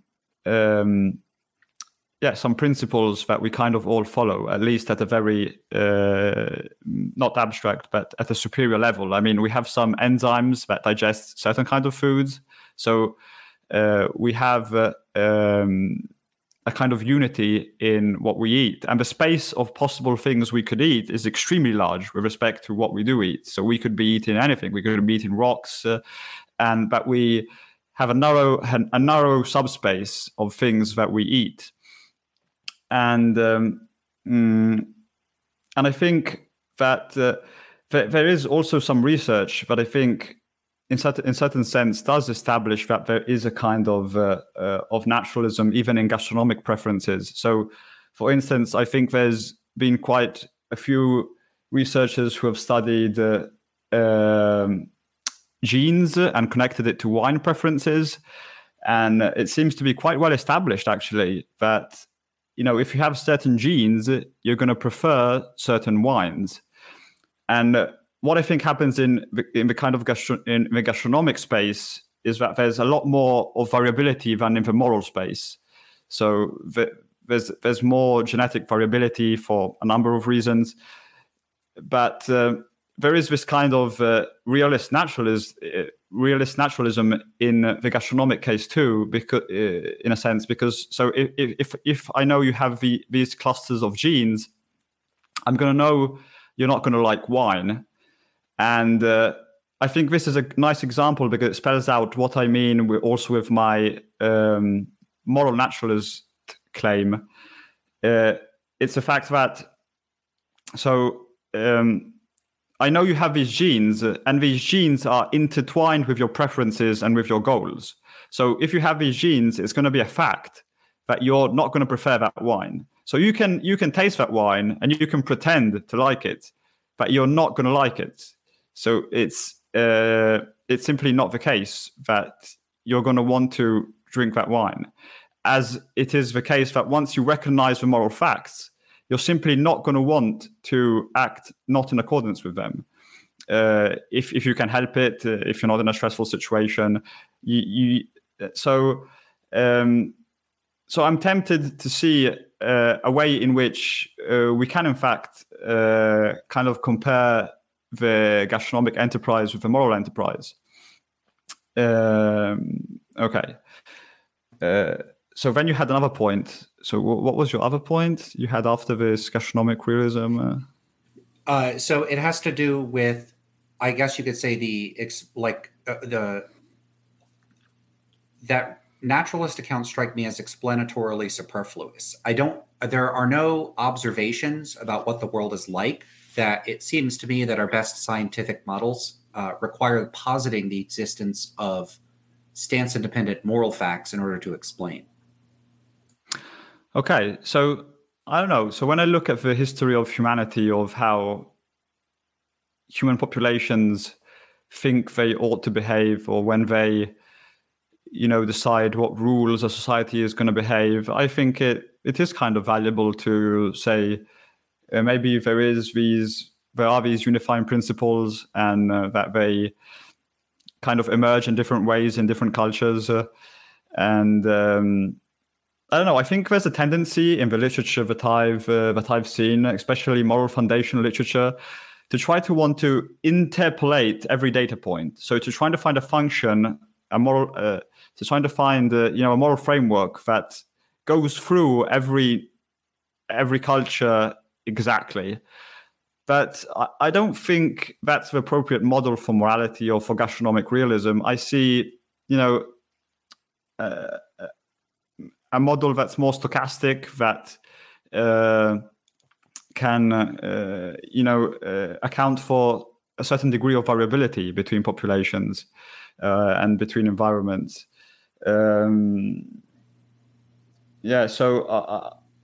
I don't know why don't you find it appealing to have a model of morality, of how humans tend to think about what is good and what is bad? Okay, well, not morality. Let's say normativity. Let's say normativity because we moved off from morality before. So I'm not denying that we could have a model of how people think about normativity. But I mean, one, like we'd actually need to do the empirical research to do that well. But two, at what point in that model do we need to posit that there are stance-independent normative facts in order to account for people's judgments? So like, let's just suppose, for instance, that when people went around making moral judgments, that they imagined that there are stance-independent moral facts. And so when a person said murder is wrong, that person actually was committed to some type of realist account. And what that person meant to say is they meant to say there are stance-independent moral facts, and when I say murder is wrong, what I mean is that this action would be inconsistent with those facts. Let's just suppose everyone spoke this way. Okay, I'd still want to know why I should think that there are such facts. So like, why think that there are? Well, like, I don't need those facts to account for this person's behavior. I could just appeal to some type of error theory. And if there's any particular observations that we have that error theory couldn't account for, I'd want to know what they were. And I don't think that realists would be able to give a good account of what they were. So there's nothing about people's normative judgments or their meta-ethical judgments, if ordinary people like non-philosophers even make the meta-ethical judgments with any degree of frequency. At what point would I need to say that there are stance-independent moral facts in order to account for anything? Because when a person goes around saying murder is wrong, I could account for their attitudes, their preferences, their judgments, their beliefs about what's true and false, their emotional states, their cognitive states. At what point, what can I not explain as an anti-realist? As far as I can tell. Okay, but so when I say that when let's say the research, as it seems, points out that certain clusters of genes are associated with the fact that you like wine or not, wouldn't you say that's a gastronomic fact? Like, wouldn't you say that's? Of course, it's a gastronomic fact, but the gastronomic anti-realist doesn't deny that there are gastronomic facts. They deny that there are first-order gastronomic propositional claims that are true in a stance-independent way. That's what they would deny. So what they would deny is that, for instance, chocolate is delicious, independent of how it tastes to anybody, or independent of any standards of evaluation. That's what they would deny. Yeah. Okay, so I get it. Yeah, of course, it's gastronomic facts. Yeah. So, and of course, like here would be a mundane moral fact. There's a moral fact that lots of people think murder's wrong. Like that's true. That's a moral fact. That doesn't mean I'm a realist. Mm-hmm. Yes. So perhaps I'm still an anti-realist then, in the sense that, I don't know. It just seems to me that, for example, when I say that these clusters of genes are associated with the fact that you like wine, I would classify that just distinctively, maybe I'm wrong, as actually a gastronomic fact that is mind independent, in the sense that it is independent of what you think about if you like wine or not. Maybe you never taste wine in your life and you think, I'm going to love this wine, but it's independent of what you think, that if you have these genes, you're going to like it or not. So in that sense, it strikes me as a mind independent fact. But perhaps I'm just muddling notation now. Yeah, so that's mind independent in a sense that is not a threat to anti-realism. So an anti-realist can also agree it is a mind independent fact that murder tends to reduce well-being. That actually is true. But then there would be this question of why we should consider that to be a moral fact. And this is why I tend to raise what I call the triviality objection to naturalism. In principle, and you do get naturalists that do this. There are naturalists that offer what they would say are revisionary accounts, or they're engaged in conceptual engineering, and they would just say, look, I'm just stipulating that what I mean by a moral fact just is a fact that reduces well-being. Well, in that sense, trivially, I'm a moral realist. But these arguments strike me as very similar to if you're an atheist and you say I don't believe in God, and someone goes, well, I define God as ultimate purpose. Do you have an ultimate purpose in life? And you're like, yeah. And then you believe in God. So, there's a way of just doing this kind of this kind of prestidigitation with words where you say, I'm going to use this word to refer to this thing. This thing exists. Therefore, the word that I'm using to refer to is true. And that to me is exactly the kind of thing I dislike about a lot of analytic philosophy, is what I take to be word games. And if someone is explicit about those revisionary accounts, it's good that they're being explicit about it. And they're not trying to pull a trick in the sense of actually tricking people. But I think that the net effect in those cases it ends up being these sort of trivial accounts. So, but that's answering a somewhat different concern.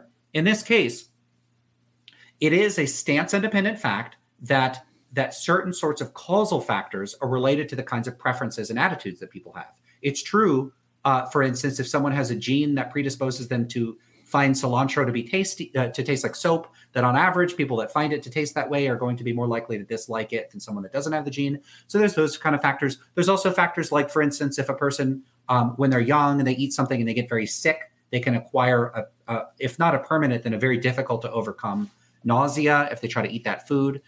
So there's a variety of causal factors that influence our taste preferences. And the fact that, if it's a fact that I once ate, a piece of chocolate cake and I got violently ill and now I don't like chocolate cake, it's a fact that I don't like it for that reason. And that's true independent of my preferences or values. But that's not the sense in which an anti-realist is denying that there are stance-independent, or you could say mind-independent facts. What the anti-realist is denying is that there are facts about whether the food is good or bad that are made true by some considerations other than my goal, other than my preferences. In these cases, what you're describing are causal facts that are true in a stance-independent way about what has caused me to have certain kinds of preferences. But the fact that I dislike or like the particular food in question is still, in a certain sense, only true or false insofar as I actually like it or dislike it. And so in that respect, the gastronomic features of my gastronomic judgments are still, in a certain sense, beholden to and dependent on my stances. So all the genes in the world that are supposed to predispose me to find chocolate to be disgusting, for instance, if, I don't know, it's the distant future and we add cybernetic apparatuses to me that change my experience of eating the food, or I get some brain alteration or something, and now when I taste it, it's deeply enjoyable. Those genes, now it tastes good to me. So too bad for the genes. In that case, it's in those cases, it's always my preferences that's doing the work there. When I'm saying that the chocolate cake is tasty, I'm telling you that it tastes good according to my goals, preferences, desires, that sort of thing, like from my stance.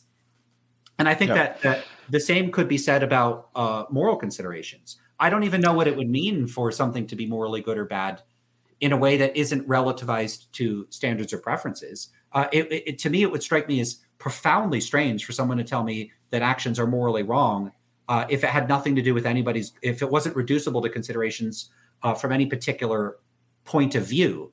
And that's because I see that language as evaluative. It's like saying, I often make this comparison to say that something is morally good or bad, but not in a way reducible to a point of view or a standard or a stance, is kind of like saying something is tasty independent of how it tastes. I don't even know what that would mean. Now, someone can take that type of evaluative claim and say, well, by this evaluative claim, I just mean a descriptive claim. I just mean that this action reduces well-being, and that's true, independent of how anybody's evaluation of it is. Okay, but the moment you do that, you lose all the normativity and evaluativity out of it. You're just basically converting normative terminology into descriptive terminology, and you're just jettisoning all the stuff that made those statements distinctive in the first place. Yeah. Okay. So I see. I see a lot of value in a reforming definition. So, so I agree with you that it's weird for me too when you say there's a moral fact that is independent of your preferences, goals, and desires. So I don't think that something like that exists. In fact, when I've given my account of what I think the moral facts are, they are deeply intertwined with your goals, preferences, and even the desires. And so yeah, I don't think I'm I don't think I'm a classical realist in that sense. I think I'm offering a reforming definition, in fact, and the reason why I think there is some value in talking about, I think this is the appeal of naturalism for a lot of naturalists, is that there seems to be some value in retaining the weightiness of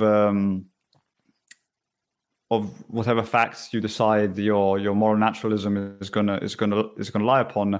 If they are intrinsic to you, they're motivating, and everybody has them. It's kind of real. It's kind of weird. It's kind of weird for me to say, okay, the moral facts don't exist, or let's say the normative facts don't exist. I think a good analogy is perhaps God, in the sense that I'm a God naturalist. I wouldn't say I'm a God anti-realist. I think the best way to explain, I'm an atheist, and so I wouldn't say God doesn't exist. I would rather say, I wouldn't say the definition of God is that God doesn't exist, or there's no definition, or it doesn't exist. I would say God was a natural phenomena that occurred in populations, and that is still occurring in human populations because they needed to explain a natural phenomena. They needed, for some psychological reasons, they needed to invent this entity, and so I would give a naturalist account of God, and I think it's more, I don't know, explanatory. It seems like. So I read somewhere that the job of philosophy, one of the jobs of philosophy, is kind of explain words. It's to make the words, carry more information or be more precise in a sense. And it seems to me that naturalism, like intuitively, it does a better job at saying, okay, yeah, perhaps it's trivial as you say, but it's trivial in a good way, in the sense that it's trivial that it's true. So I just inclined to say, okay, these moral facts are actually natural facts. There's some kind of reforming definition that has to go on to because the current definition of morality is, in my opinion, probably nonsensical in some ways, or has to be adjusted, and we can just go on with naturalism. So if that's the case, then it's no longer clear to me what the disagreement would be between my conception of anti-realism and your conception of realism, because there's two separate questions we could ask here. There's a question of how do we want to talk about what we think the world is like, and what do we think the world is like? And if we both agree on what kinds of stuff is out there, like what our observations are, we agree on what predictions we would make, even if we would characterize them differently. What it ends up looking like is that we want to speak slightly different languages, So it's like we both agree, like we could both be looking at an elephant, and I want to call it an elephant, or let's say you want to call it an elephant. So I'll make myself the silly one here. I want to call it a schlubbity bubbity, right? I want to call it something else. Okay. Yeah, I make it whatever silly name I want, right? So we then ask, okay, well, what things do we think there are in the world? And this is like the world where there's just an elephant. Well, we could describe the elephant. We could say it's gray. We could say it has big ears. We could say it has like a prehensile nose. It has 4 legs. It's facing to the left currently. Oh, look, it just turned to the right. So like from our points of view, let's say we're looking at it from the same angle. And so we could agree on all of our observations. And then let's say we study the elephant's behavior, and then we could both agree on the model of its psychology, and then we can make predictions about it. And it's like everything is the same. Our model of the elephant is identical, but I want to call it one thing and you want to call it another. And then we could argue about whose kind of like elephantese, like elephant discourse is more useful. Okay, more useful for what? Relative to what standard? If we're going to have a discussion about which discourse, whether the realist or the anti-realist discourse like should be favored, we're asking what strikes me as a practical or a pragmatic question about what would be more useful or not. And then there's the question of like, what normative standard are we using to evaluate that? And in that case, for me, that would reduce to my goals and interests. And so I would be perfectly happy to adopt realist sounding discourse and to go around saying that there are moral facts if I thought that were more useful in a certain sense. But for me, truth and use are in a certain sense going to collapse into and converge on one another. And part of what I'm rejecting, and rejecting that moral realism is true, is also rejecting that speaking and thinking as though it were true is useful. Now, I am sensitive to empirical considerations about whether it would be more useful to speak in realist terms. I don't think that it would be. But I get one thing I don't want to lose sight of here is that there's a difference in a disagreement about what kinds of things are in the world, what populates our ontology, and a disagreement over how we want to characterize that ontology. And part of what I'm concerned with, just to finish this thought, is that it sounds like you're willing to pivot to, or maybe this is a reflection of what your position already was, that you're suggesting that we're not even disagreeing on the observations and predictions, we're just disagreeing on the best way to talk about them. Yeah. I think ontologically we don't disagree. Perhaps this was a problem. Perhaps I made a mistake when I was explaining my position. My position is laid out in a document where I argue for a reforming definition of morality because, So I'm not 100% sure that we are in agreement ontologically, but I think so in the sense that there's no other, moral facts floating around anywhere, at least in that sense. But I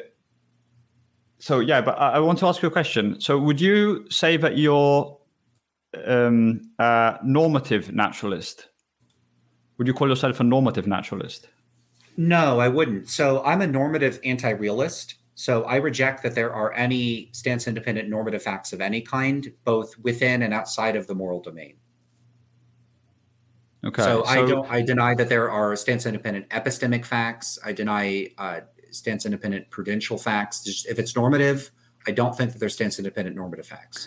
But don't you think there would be some use, since all populations use the word good and bad, and I think they have some words for ought or should, wouldn't it, since the normative naturalist account is trivial, I'm guessing, it's kind of, wouldn't there be some use in retaining, wouldn't there be some use in just retaining the language of normativity? Do you think we should just do away with it? Well, I'm not advocating getting rid of normative language. I'm advocating an anti-realist conception of normative language in which we reject the notion that there are stance-independent normative facts. So basically, I think a lot of that language that when I say we should drop this discourse, the presumption a lot of philosophers might have is that I'm suggesting changes to ordinary language. I'm not suggesting any changes to ordinary language. I'm suggesting that particular types of philosophical disputes be dropped. I am a quietist about these issues, and I tend to think that critics like Wittgenstein and ordinary language philosophers got much of their criticism of analytic philosophy correct. So very roughly, the problem here is that I think that philosophers, contemporary analytic philosophers, on my view, have a mistaken conception of how language and concepts work. And they rely on what I think are extremely faulty methods for coming to their conclusions. And a big part of that is what I take to be the conceptual analysis of toy sentences. So what I think that a lot of philosophers do, analytic philosophers, is they will take what they take to be exemplars or examples of ordinary language. They will take some sentence like murder is wrong and then attempt to analyze the meaning of that sentence outside of its context of usage. However, I endorse a view of language that's more close to what Wittgenstein might endorse and what F.C.S. Schiller, a pragmatist philosopher that's been largely forgotten, would say about language. So I see language as use, and I don't think that words have meanings outside a context of usage. So the slogan I tend to say is that words don't mean things, people mean things. So I see words as tools for expressing the communicative intent of the speaker. And the words have literally no meaning in any sense. But if we're going to talk about words having meaning, I'd say that the words have meaning in a context of usage. I would prefer to say that the words are used to express meaning, and that meaning is better understood as the communicative intent of the speaker or the writer or whoever's using the language. So the language is a tool for expressing the attitudes of some person. So the problem I have with the way that philosophers analyze, and we could just take moral language as an example, is take a sentence like murder is wrong. Well, I think actual moral claims are moral claims that are made by actual people in actual contexts. But philosophers have historically not analyzed actual moral claims. If they were doing so, they would be doing anthropological work. They'd be like sitting around observing people in the real world making moral claims. They'd be doing psychological work. They'd be doing some type of very empirical approach to linguistics. Maybe they would be doing data scraping of like internet searches or things posted on social media, and they would analyze language in the actual contexts in which it's used. They don't do that, or at least very rarely do they do that. So some people have. And there are experimental philosophers and people that do interdisciplinary work, but for the most part, they'll take some sentence like murder is wrong and say that's a moral sentence. I don't consider that to be a moral sentence. I take that to be a possible sentence. That's a sentence someone could use to express a moral attitude. But when we just say consider the sentence murder is wrong, no one's using it, and it's not appearing in any context, and so it doesn't have any meaning any more than random symbols would be a written language. There's just random symbols. So that sentence has atypical meaning when a person would use it. But what philosophers do is they take it out of its context of usage, and then they try to analyze its meaning outside that context of usage by appealing to their own judgments about that. And that's why I say.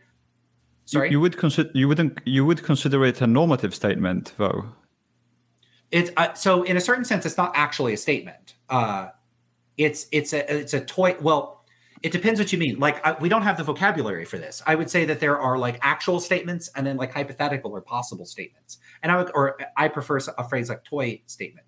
That's a toy statement.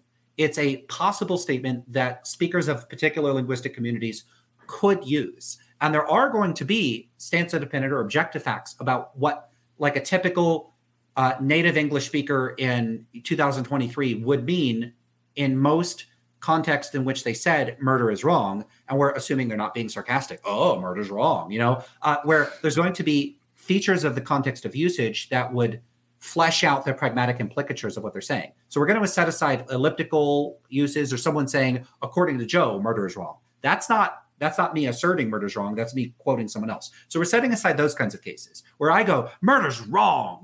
I say that. That's a moral claim. So murder is wrong. There is a fact of the matter about what a typical person would mean in a particular context when using that word. But there isn't a fact of the matter about what that sentence means, murder is wrong, independent of some specifiable context. It just literally it doesn't have a meaning because there's no communicative intent once you extract it from the context. So part of my concern is that philosophers historically have analyzed these sorts of sentences and then come up with accounts of the meaning of these sentences, but I don't think the sentences mean anything. I think there are facts about the communicative intent of speakers. So philosophers then come up with all these accounts of what people mean based on this analysis of toy sentences that I think are hollow and are empty of meaning. And in many cases, they're either doing bad empirical research. They're doing armchair psychology where they're speculating about what other people do mean by these words, in which case I think that they're doing, it's like if I speculated about how people behave by thinking of experiences. Oh yeah, I'd say about 70% of people lie to me. So it's pretty common for people to lie. Humans are generally dishonest. That is garbage, empirically speaking, compared to actually doing empirical research on how frequently people lie. So if philosophers are making empirical claims or doing empirical work when they're doing this, they're doing something that's very bad. It's not a good practice for the task. That's like, holding your arm out in the air instead of using a thermometer in order to gauge what the temperature is. It's just it's not a good way to do it. If they're not doing empirical work, then I don't know what the hell they're doing. I don't know what they're doing. What are they giving an account of? It's probably predicated on some conception of language that I don't accept. So when I'm being asked questions about whether I would endorse some sort of account of normativity, I'm not entirely sure what I'm being asked. In fact, in saying all this, I've kind of lost sight of what the what was the question? I'm sorry. I don't know. My question was about if you would. I think my question was if you would consider yourself a normative naturalist. Okay. So, what I guess I would just have to ask: what is a normative naturalist? Oh, now I remember. Okay, so All right. Sorry. I go on spiels and I forget where I was going. Okay. So I had more things to say about this. All right. So,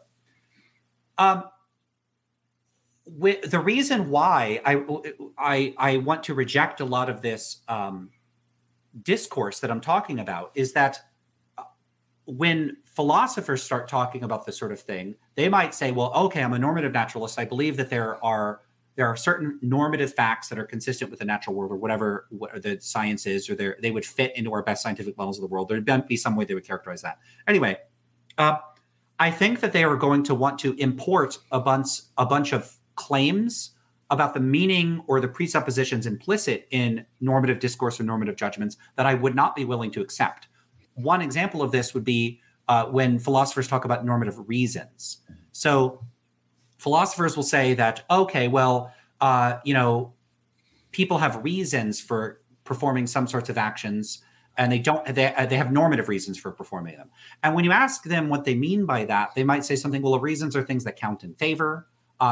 And then if I ask them what they mean by that, I hit A. You can't just keep asking me forever to explain what I mean. Certain sorts of concepts are primitive. So I don't think that there are normative reasons. And I don't think that their account of reasons amounts to anything. I think it's literally meaningless.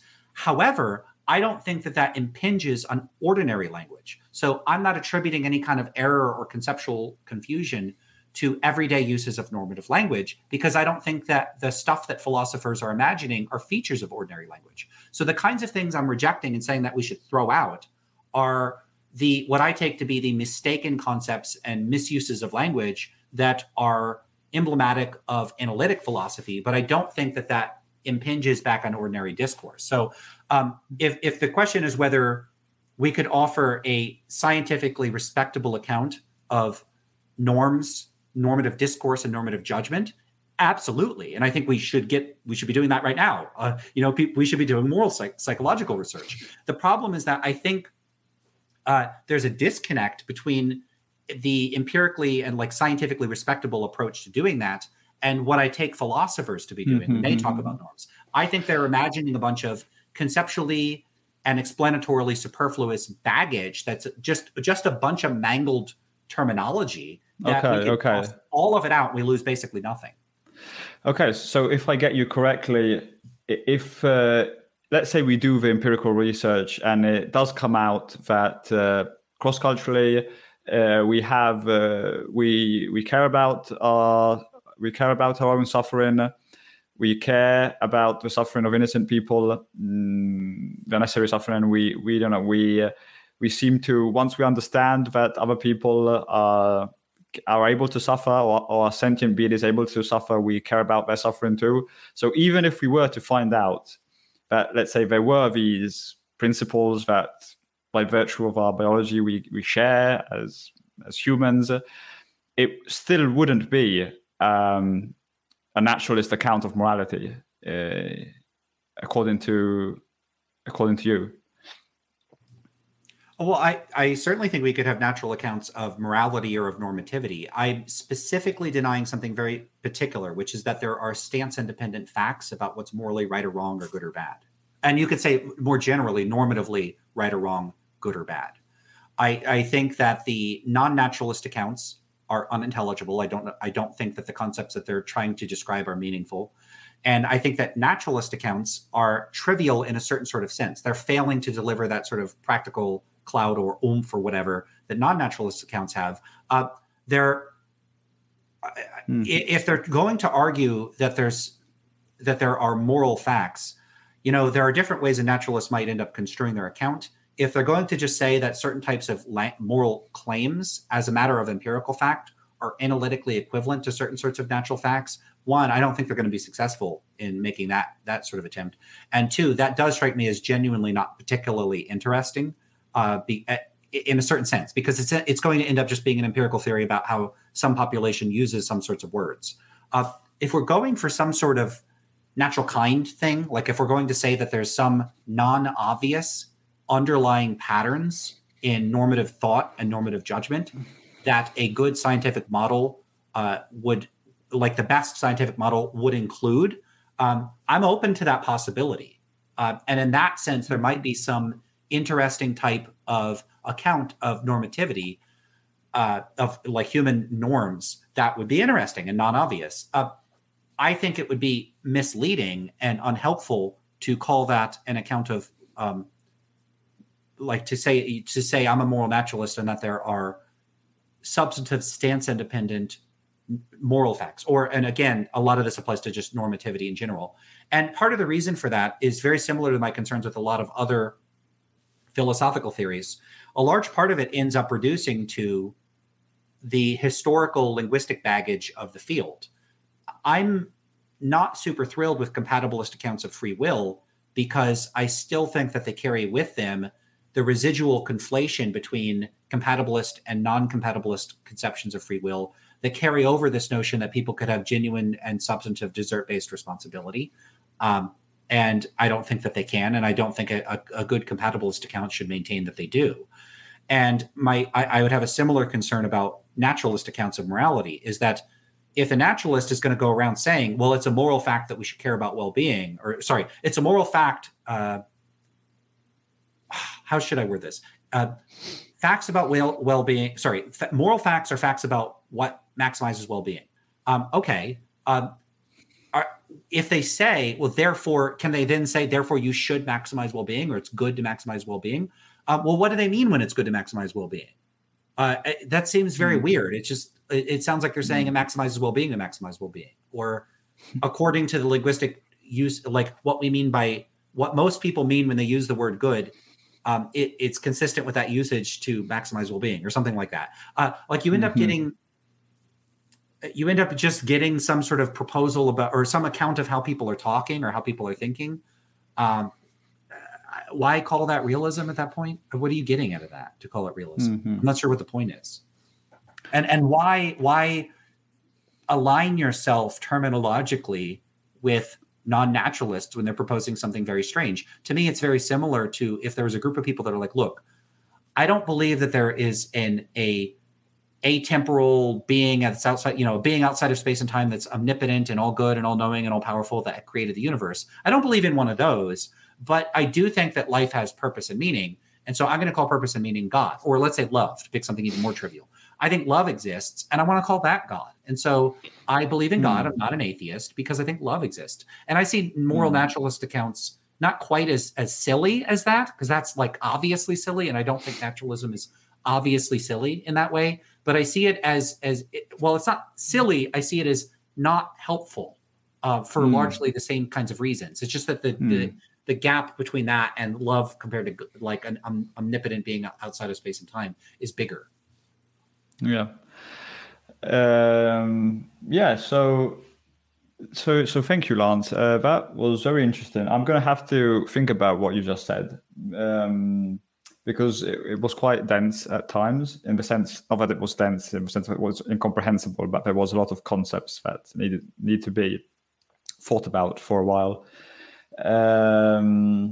Let's see, but I found that quite interesting. I don't know if I have any reply to what you just said, because I would really have to think about the details, and I'm not sure I ever thought about this